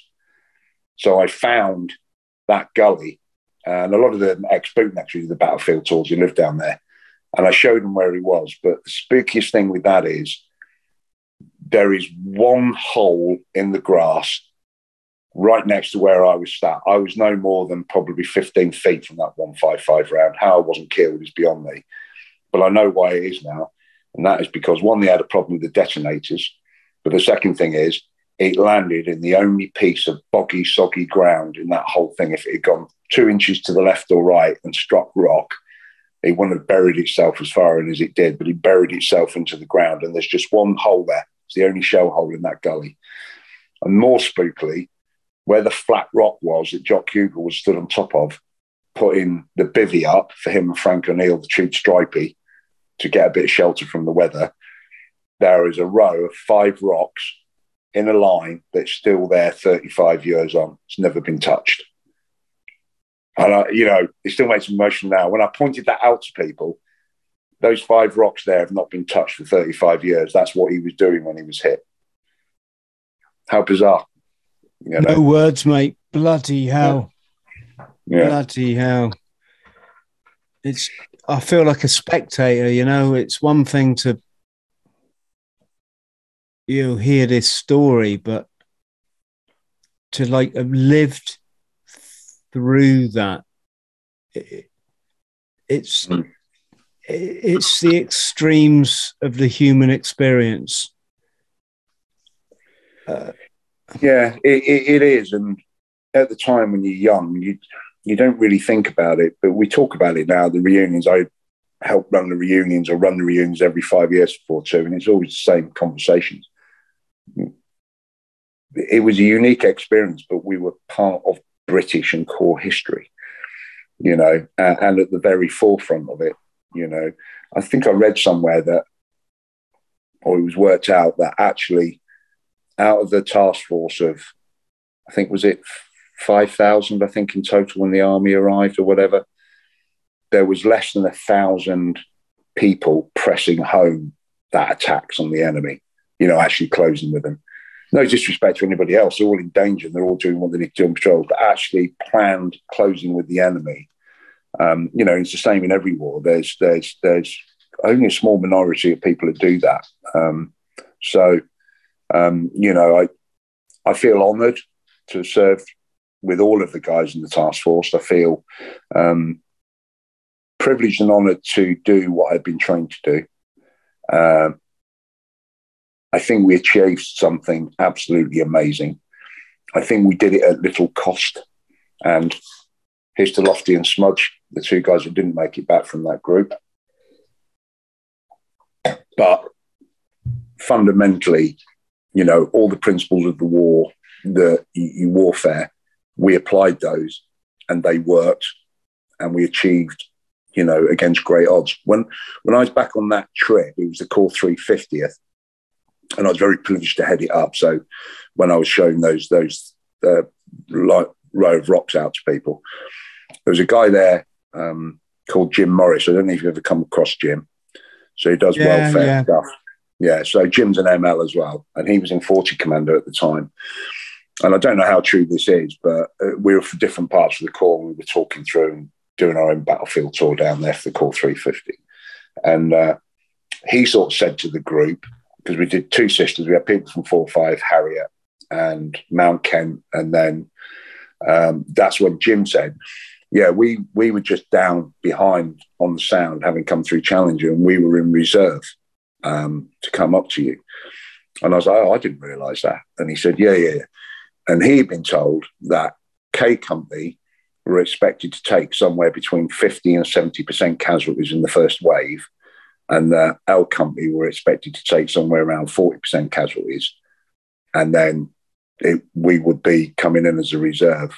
And I kind of looked at him and I said, is that true? And he went, yeah, that's what we were told. He said it was horrific figures, and we were like, he said, watching the firepower coming down on you guys and fight, we just thought there's no way that they're getting out of that alive.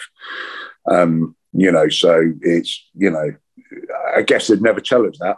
It would go up. We probably still would have gone up because that was our job. But it's probably a good reason why they don't tell you things like that. If that is true, I don't know if it's true, but I have no reason to, disbelieve Jim when he said that to us, and he's quite pointed about it. But yeah. So I think the other thing is you get a bit blasé about, war weary, I guess is the wrong word. And I know this happens to guys in Afghanistan and things as well, where the stress and the pressure is on so much, you just become a bit flippant. Like when we moved from there down Harriet and we were advancing towards Sapper Hill and then towards Stanley, I was on the right flank again, number 2 on the gun. And the rest of the section were just stood looking at us and stopped. And they were like, don't move. And we were like, what? And we were in a minefield. So they did have a sign on this one with the minefield facing out, but not so we could see it. And we were like, really? And Mick Eccles was like, yeah, you're in a minefield, mate. But we're in open ground now. He said, we can't wait here. He said, because we're in open ground if they open up on us. So we're like, right, that's fine. And it was just me and Mick that was in there. So I just had a quick conversation with Mick and I said, right, you stay 10 feet behind me. They're anti-personnel mines. I'm going to pick my way through this and just walk out. You follow exactly in my footsteps. That's what we did. In any other circumstances, you would not have done that. Do you know what I mean? But there wasn't any time to mess around.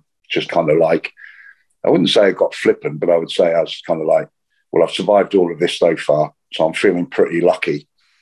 Cool hand loop type stuff. Not that you are, but so I knew the risk I was taking, and I knew that if I stood on something, I'd probably lose a leg. But let's just try not to and walk through it, and then and Mick followed my footsteps. So and we got out of it. But it's I think that happens to a lot of soldiers in lots of conflicts. I think you do. I don't think you get tired. I think you get weary, and you become a little bit accustomed to your own demise, and you just sort of accept it that it is what it is, and you take greater risks. I think that's probably what it is. I've certainly seen that in Afghanistan. I'm sure you have as well, people getting into that mode. So, yeah, well, that was it. My experience was Northern Ireland, and it's kind of funny, really. I got close enough to the rounds coming in to, when I say that's enough for me, I don't mean like it was too much. I mean that I think in your career in the Corps, I think if you think of the amount of people that come through the Corps, percentage-wise, probably the vast majority don't see action, or see it quite limited, or even if you're in combat, don't get into a contact. Yeah. But I've said this, I'm going to bore people, but the chap behind me on patrol, our tail end Charlie, got shot 3 times, and survived. You've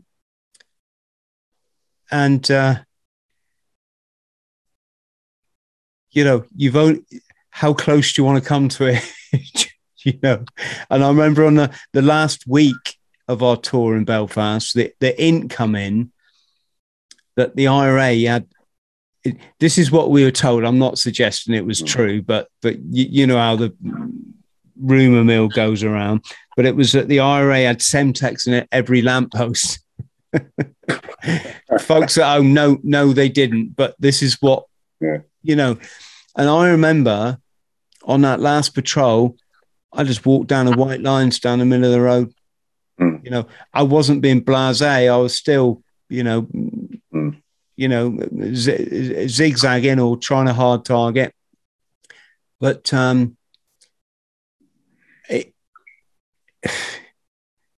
it's that last week or whatever, those last few days, you feel fucking glad to still be alive. I don't know how tours were over the years, but we lost Gilly quite quickly on that tour. That brings it home to you that it's real. That could have been you.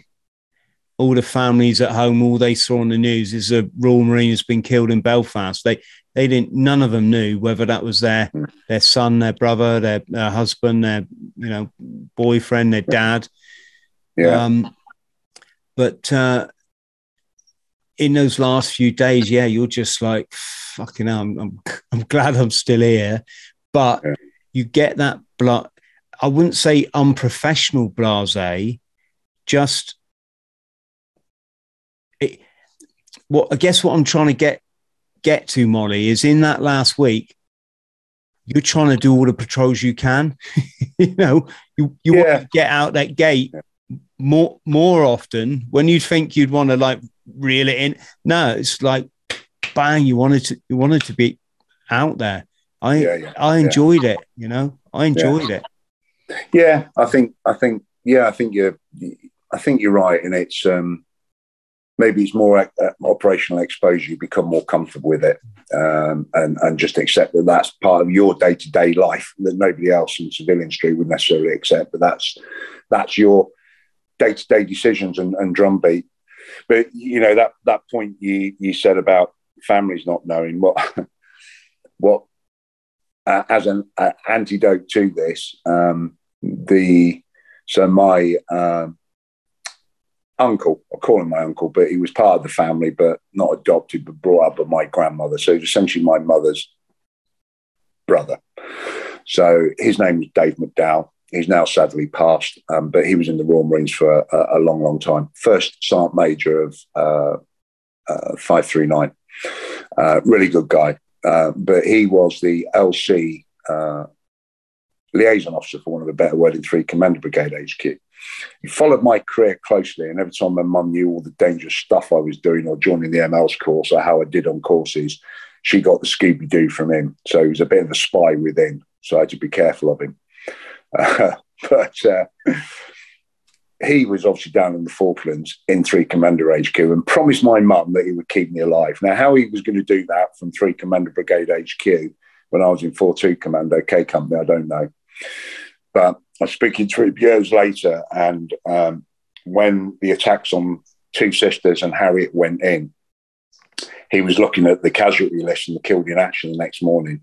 And sadly, on Two Sisters, Marine Gordon Clark Macpherson was killed. Mine, the full name is William Gordon Clark Macpherson. So you had two Macphersons with almost identical initials fighting on Two Sisters and Mount Harriet simultaneously on the same night. Sadly, he got killed. But you can imagine when they saw the casualty list come out the next day that he saw that, and he saw Marine GC Macpherson, that had been me that had been killed. And I was going to tell my mother. Now, he then realised he wasn't sure about the unit, so then he made a radio call and said, is Marine Macpherson 4-2 still alive? And was told yes. Saw him this morning, he was still alive then. Right, roger that, thanks very much. But I saw people years and years later back in the local pubs and I went to school, and they'd just stand staring at me with their mouth open, and I'd be like, what's wrong with you? They'd be like, we thought you'd been killed in the Falklands, it was in the newspaper. And I was like, no, it's not me. That was another Marine Macpherson on the same night. So Molly, yeah. did you make it into Port Stanley?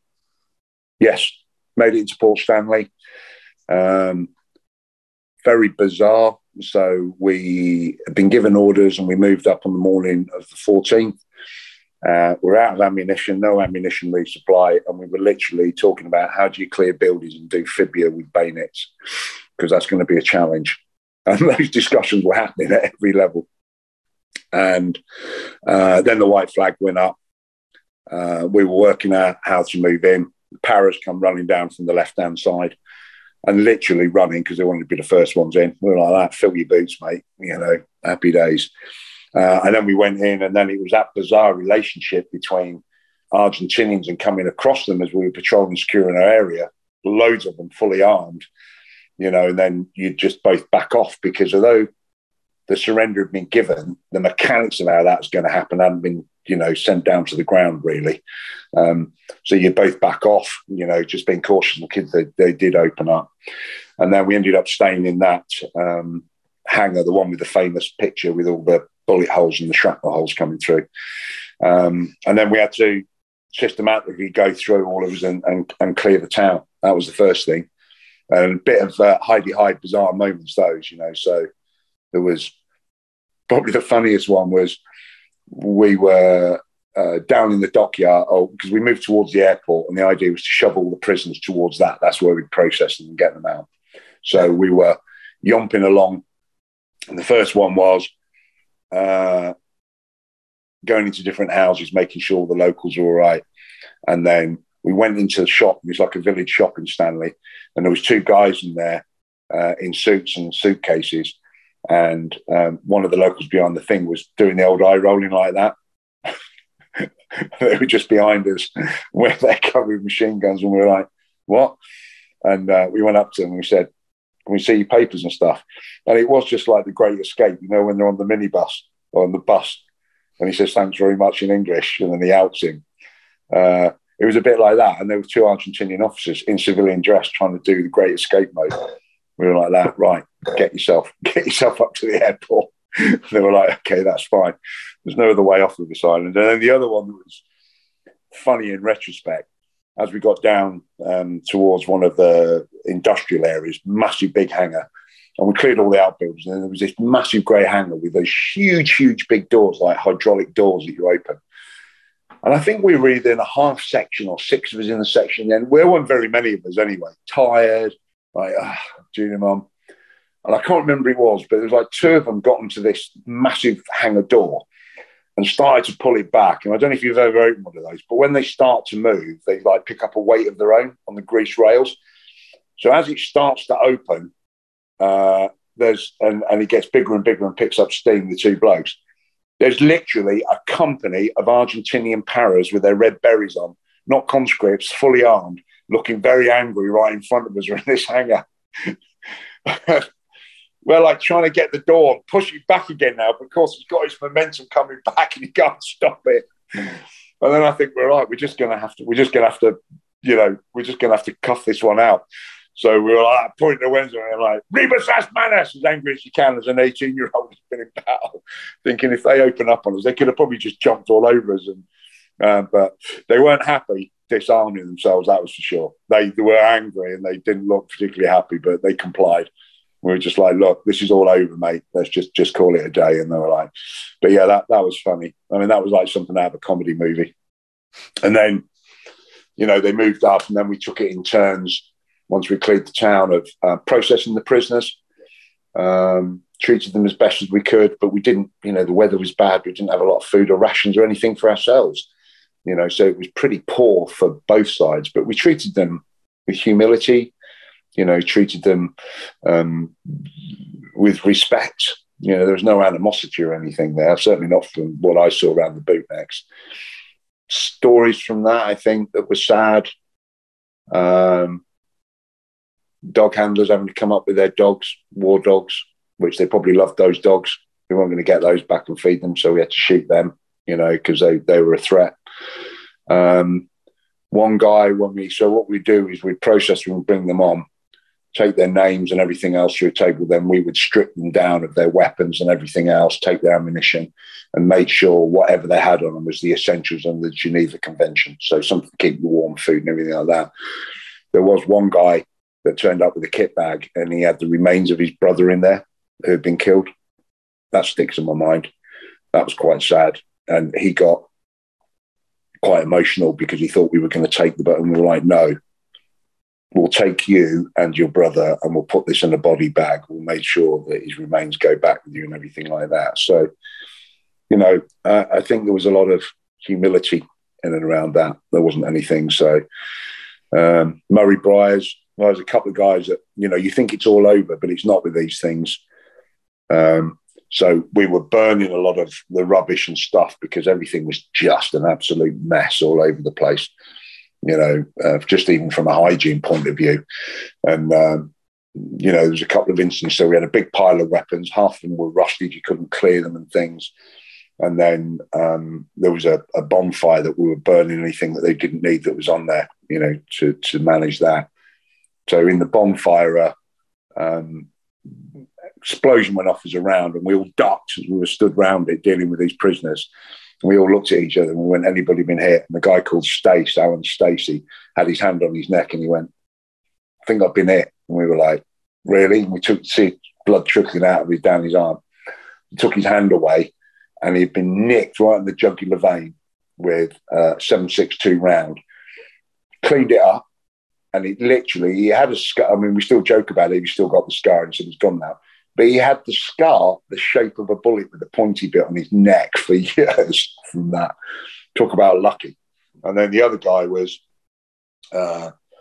Murray Briars, who also became an ML. They're all really good friends of mine because you make a bond in these circumstances that last a lifetime. But we just finished our group and were moving up. Murray Briars was moving down with his. And again, a grenade had been in the fire that had been cleared out and exploded and hit him. And I turned around and legged it back with a couple of other guys and he was laid there and clearly hit, ripped off his kit. And he had the classic sucking chest wound, exactly like the videos used to be. Holes in there, blood coming out, but it was breathing. And we were like, oh, this is just like the video. And I remember thinking, I know what to do here. Who's got an FFD? Let's use the wrapper with the plastic side out and then strap it up. So we did all of that. Gave him morphine. Now, we all know, I used to be a patrol medic as well.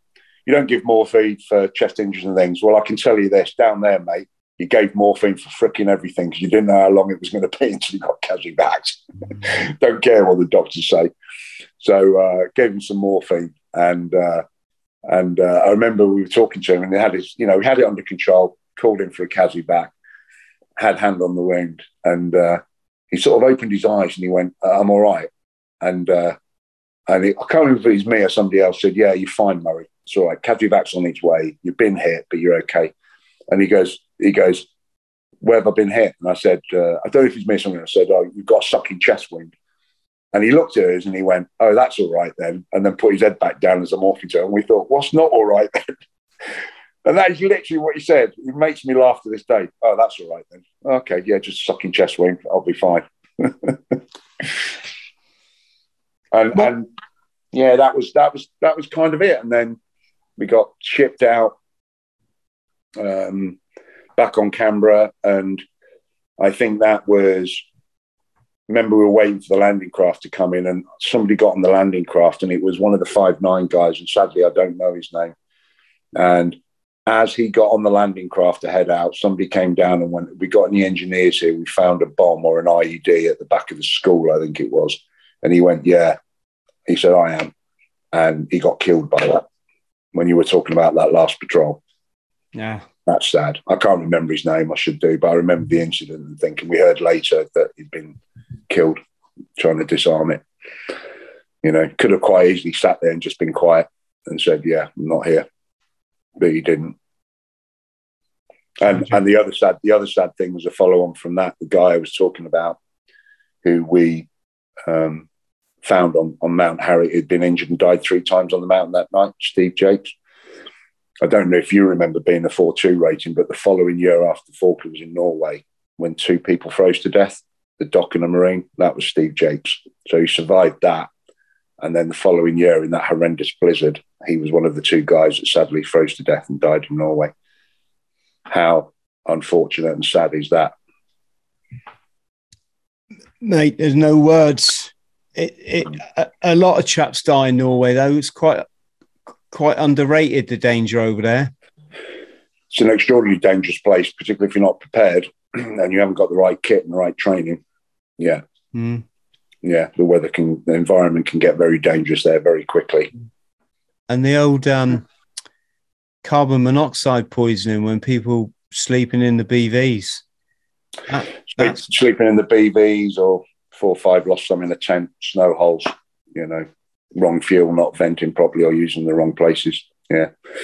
There's a lot of things, and vehicle accidents are the other thing in Norway that take a lot of people down. You know, there's been some sad accidents in the Corps with that, where they've tipped over in horrendous mountain conditions, but, you know, either been trapped in them or gone into a frozen river and drowned, you know, because they couldn't get them out of the vehicles and things just because of the terrain.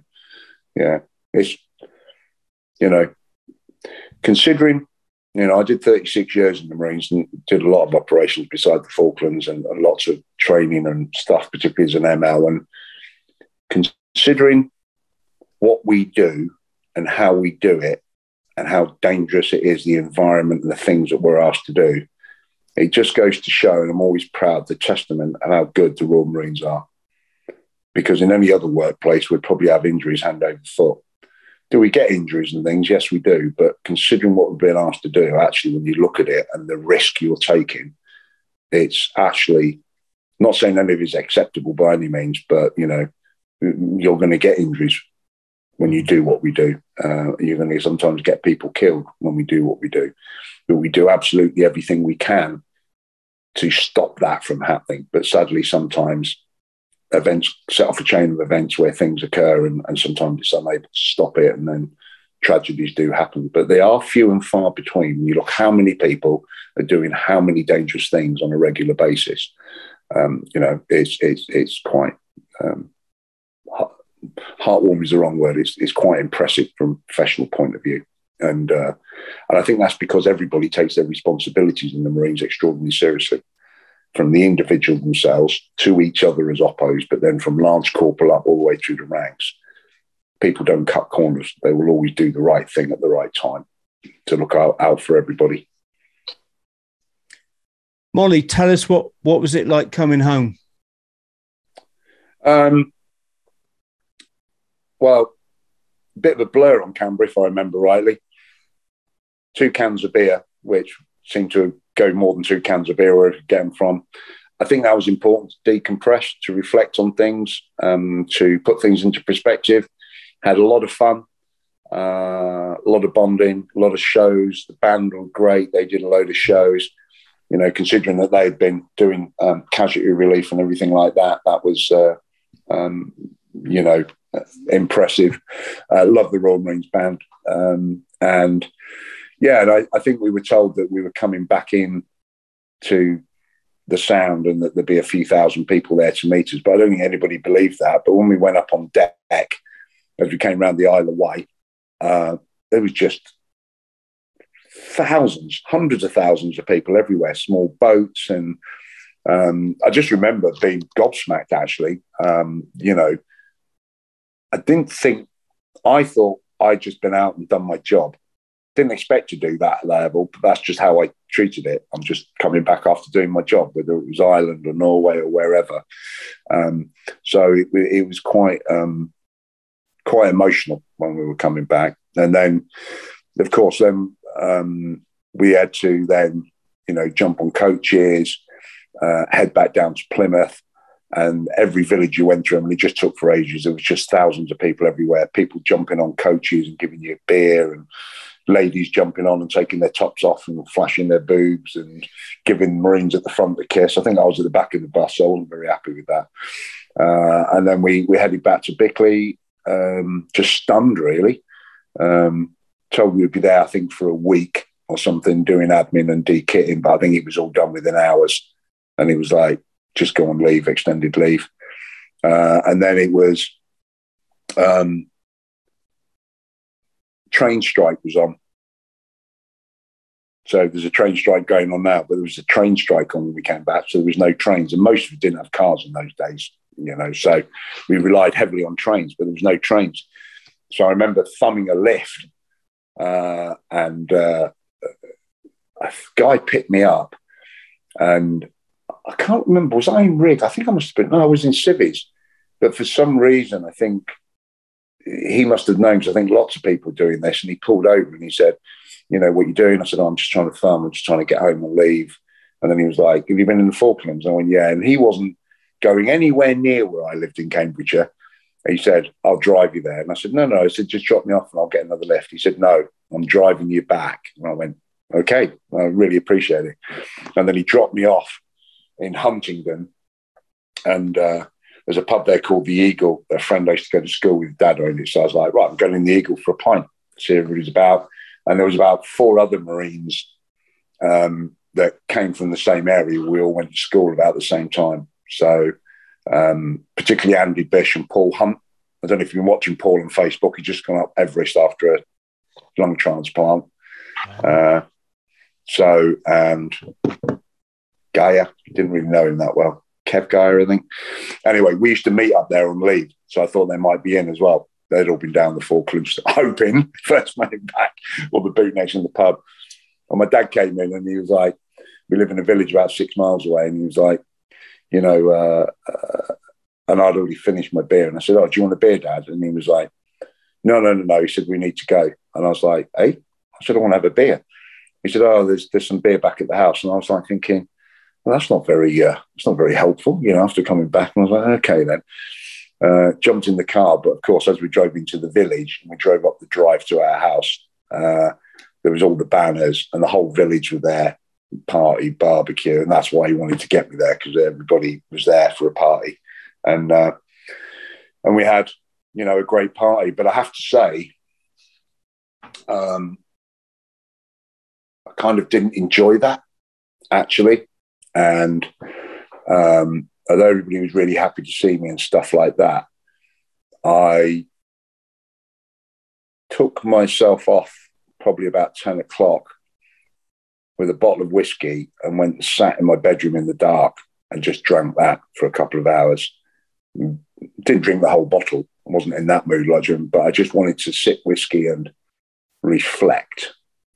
And I wasn't in a happy place, I have to say. I don't know why. I wasn't in a bad place either, but I just wanted to be alone. Does that make sense? Sometimes you can get a bit too much frivolity. I hadn't had really time to reflect on it on my own. So I just wanted a bit of time to, just to reflect and be on my own, I think. And sometimes I think that can be important. And I've experienced that coming back from other ops as well, where people have planned parties. And I've explicitly said, I don't want a party. You know, have a few friends round for a meal or something a couple of days later or whatever and drinks. But I'd rather just see the kids, particularly kids and things, and just get back to normality and time to reflect. And I don't know why I felt like that. I didn't expect to, but I did. So that was a bit odd. And then, and that was fine. And then after a few hours, went back out, and yeah, a lady I spent most of my time in as a child, as best man at my wedding, Fran, who very rarely drinks. We had to cart her back home in the boot of a car because she was pissed as hell. It was brilliant. That was the funniest thing from that. She never lived that down for the rest of her life. I think she's in her 80s now. She will be in her 80s, same age as my dad. Yeah. But she had a thoroughly good time. Yeah, those welcome back parties, they must have been a funny, because the public's massively naive as to the realities of war, aren't they? That's why they keep fucking voting for wars. It's they don't get the mass, the mass trauma. And I remember watching a documentary on the telly. I think it might have been a Matlow, maybe naval officer or something. They said they got back into Pompey, and he was walking along the promenade there. And he was like angry that people were eating ice creams. Mm. He's like, Al, do you not know what we've been through? Mm. Do you sat there all smiling, sitting on the grass, eating ice creams. Do you not know what we've all just been through? Yeah. And yeah. I don't think I ever felt like that. I don't think I felt angry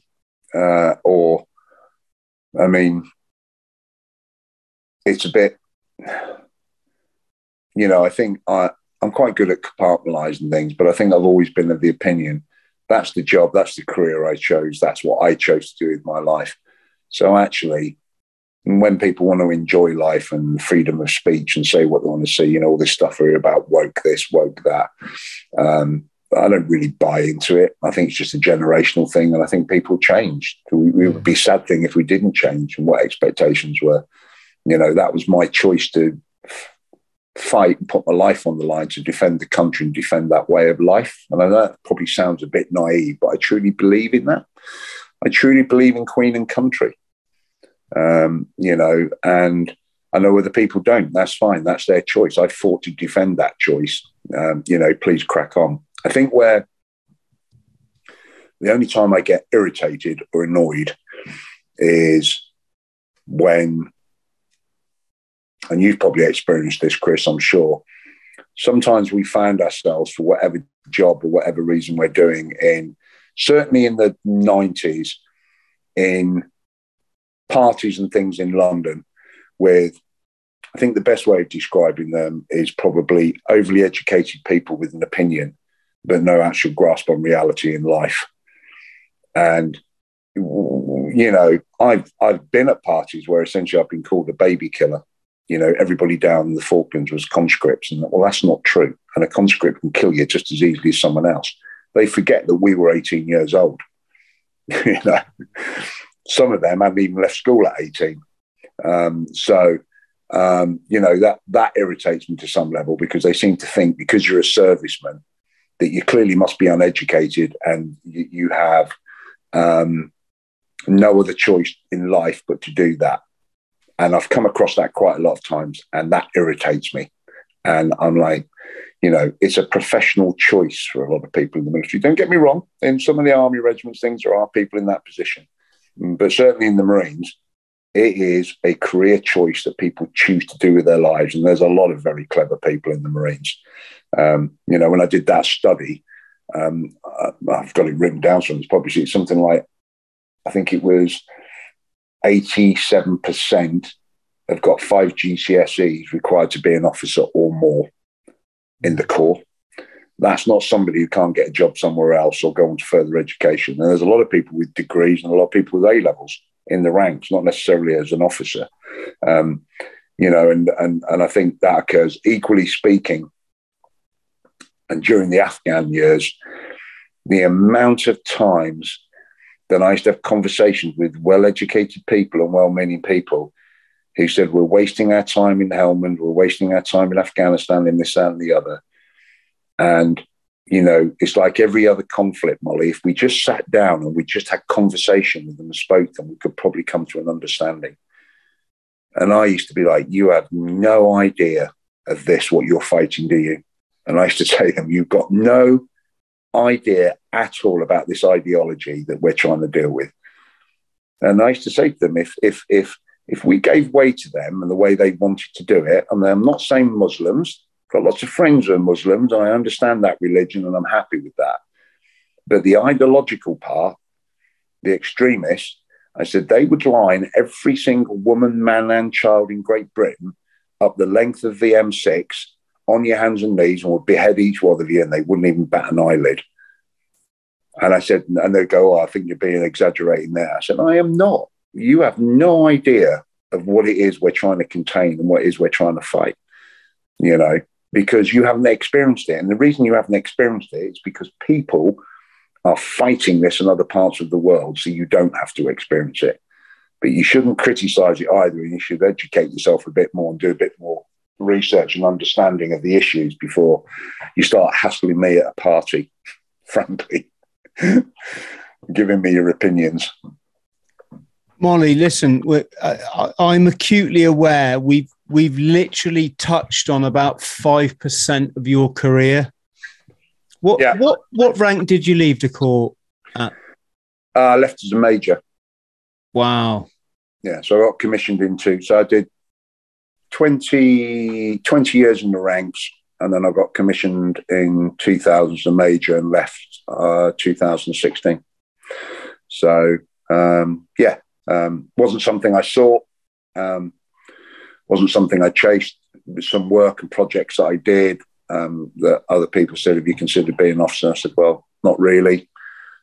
Also saw some less than desirable decisions being made by officers and thought I'd never make a decision like that. So I said, well, I'll give it a go. It wasn't something I was desperate to pursue. Some people who go through the ranks will just keep going back until it's a bit like, independence for Scotland, keep going back until you get the answer you want. So I said, I'd give it one shot, took it seriously, prepped myself really well. And I thought, if I'll give it one shot, if that's successful, then great. If it's not, then I'm not going to keep pursuing it. So I went and gave it one shot, and obviously did enough to get through and get selected. I was one of the 8, which was great.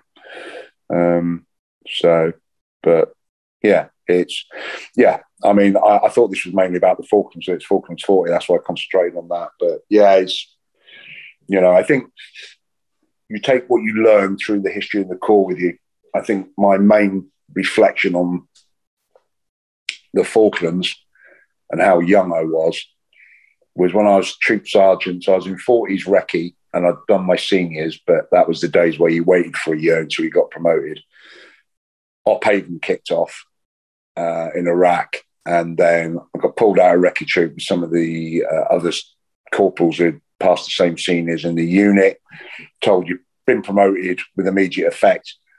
You're now leaving recce and going to Bravo companies, troop sergeant, and they didn't have a troop because we only had 2 troops in the companies those days because shortage. So through the night, this myriad of bootnecks turned up from RMR, from other units, drivers, all sorts, including a troop officer who had just joined the unit. We had 24 hours to put the troop together. So once I got to know the Tim Cook, who was the troop officer, brand new, good guy, but didn't really have a Scooby what was going on. You could understand, like, we're going in 24 hours. We don't have an ORBAT. We don't have people. So we spent the night interviewing these people coming up, RMR Scotland. What did you do in the RMR? Oh, I did dash day. Everything was good, sir. Particularly like the GPMG. I'm like, can you operate? Oh, it's my favourite weapon, sir. Right, that's the GPMG gun. I saw it out then. But it literally went through that to, people, SBS, RMR, AE, RMR, people coming from Med Troop to join us. It was very surreal. But anyway, we formed this troop, we kitted them out with weapons, we got all the kit drawn, we got everything that needed to be done. Next day, we're on a Herc. And as we're flying in to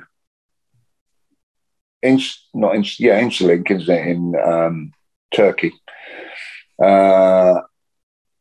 we stop off halfway and we get a message, get pulled together by the OC. And it's like, right, we thought we were flying into Turkey, then we drive across into Iraq.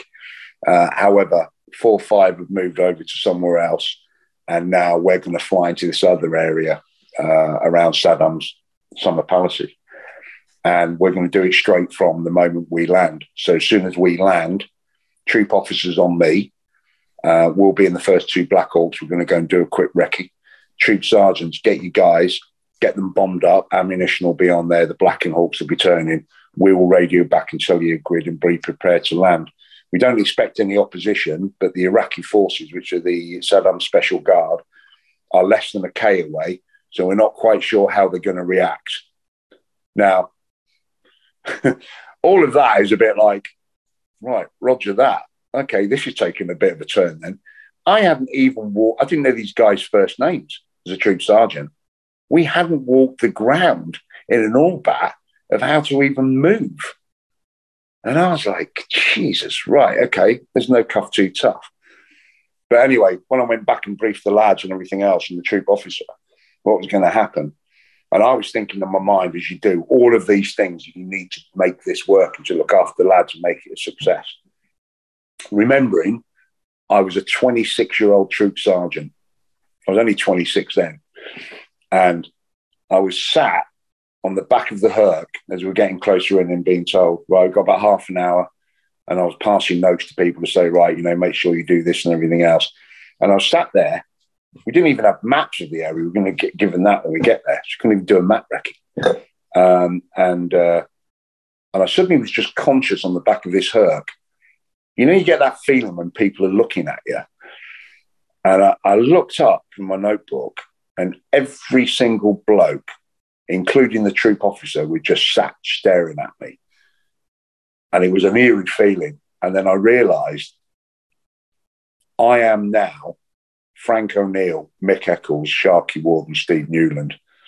Do you know what I mean? When I was a 19-year-old, 18-year-old in the Falklands, I am now that guy at the age of 26, where the troop officer and all the lads are just looking at me and they're relying on me to make the right decisions at the right time to keep them alive. And that was a real sense of responsibility. That's probably the time I've been most frightened, when I realised that. And then I thought, I'm going to have to definitely be brave and lead from the front here now if something happens, because they're going to expect me to lead these guys. Not saying the troop officer wouldn't, but, he'd just come out of training as well. That's a great deal of responsibility at 26, flying into a country with no maps or anything else. Anyway, there's another bit on top of that that's even funnier, but we might have to do that for another day. Well, mate, I was gonna say we've, like I said, we've touched on 5%, but let's keep it there, because the problem these days, Molly, is when we were in lockdown, people would watch like a 3-hour podcast. They didn't, no one was doing anything, so it was. They called long form podcast was really popular.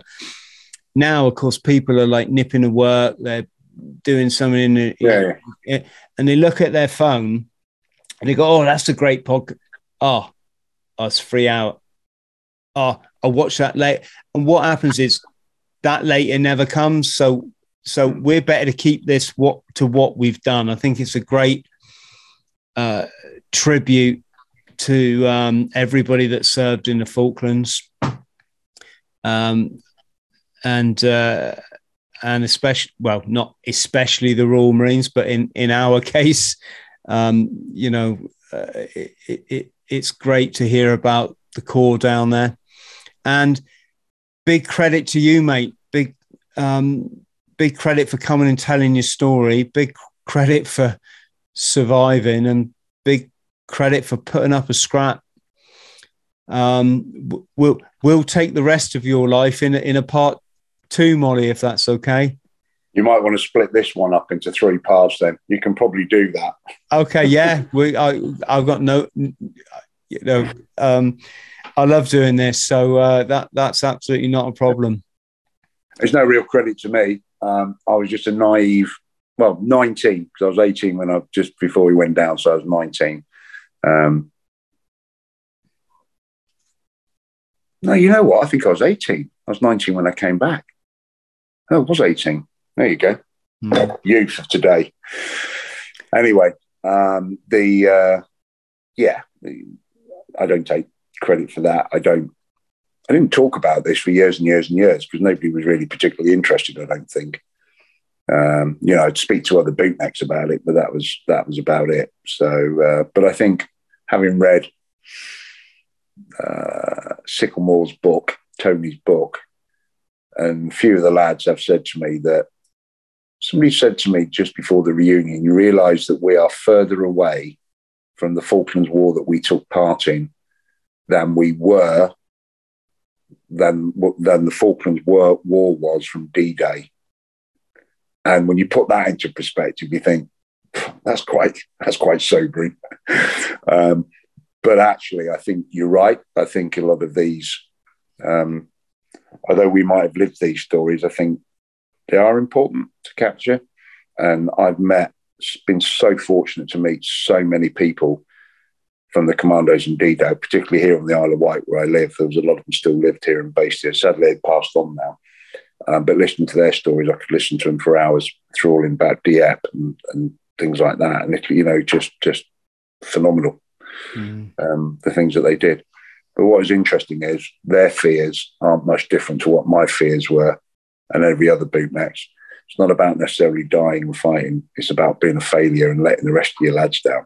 That's what stands out to me in all of this. Maybe that's about the training.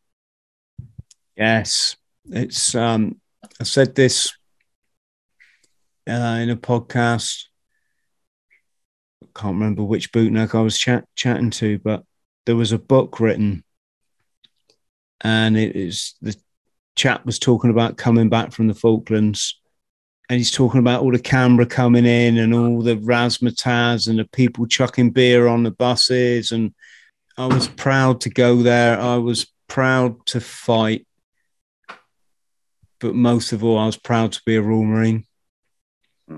And yeah, for sure. I think we've captured that tonight, Molly. Thank you.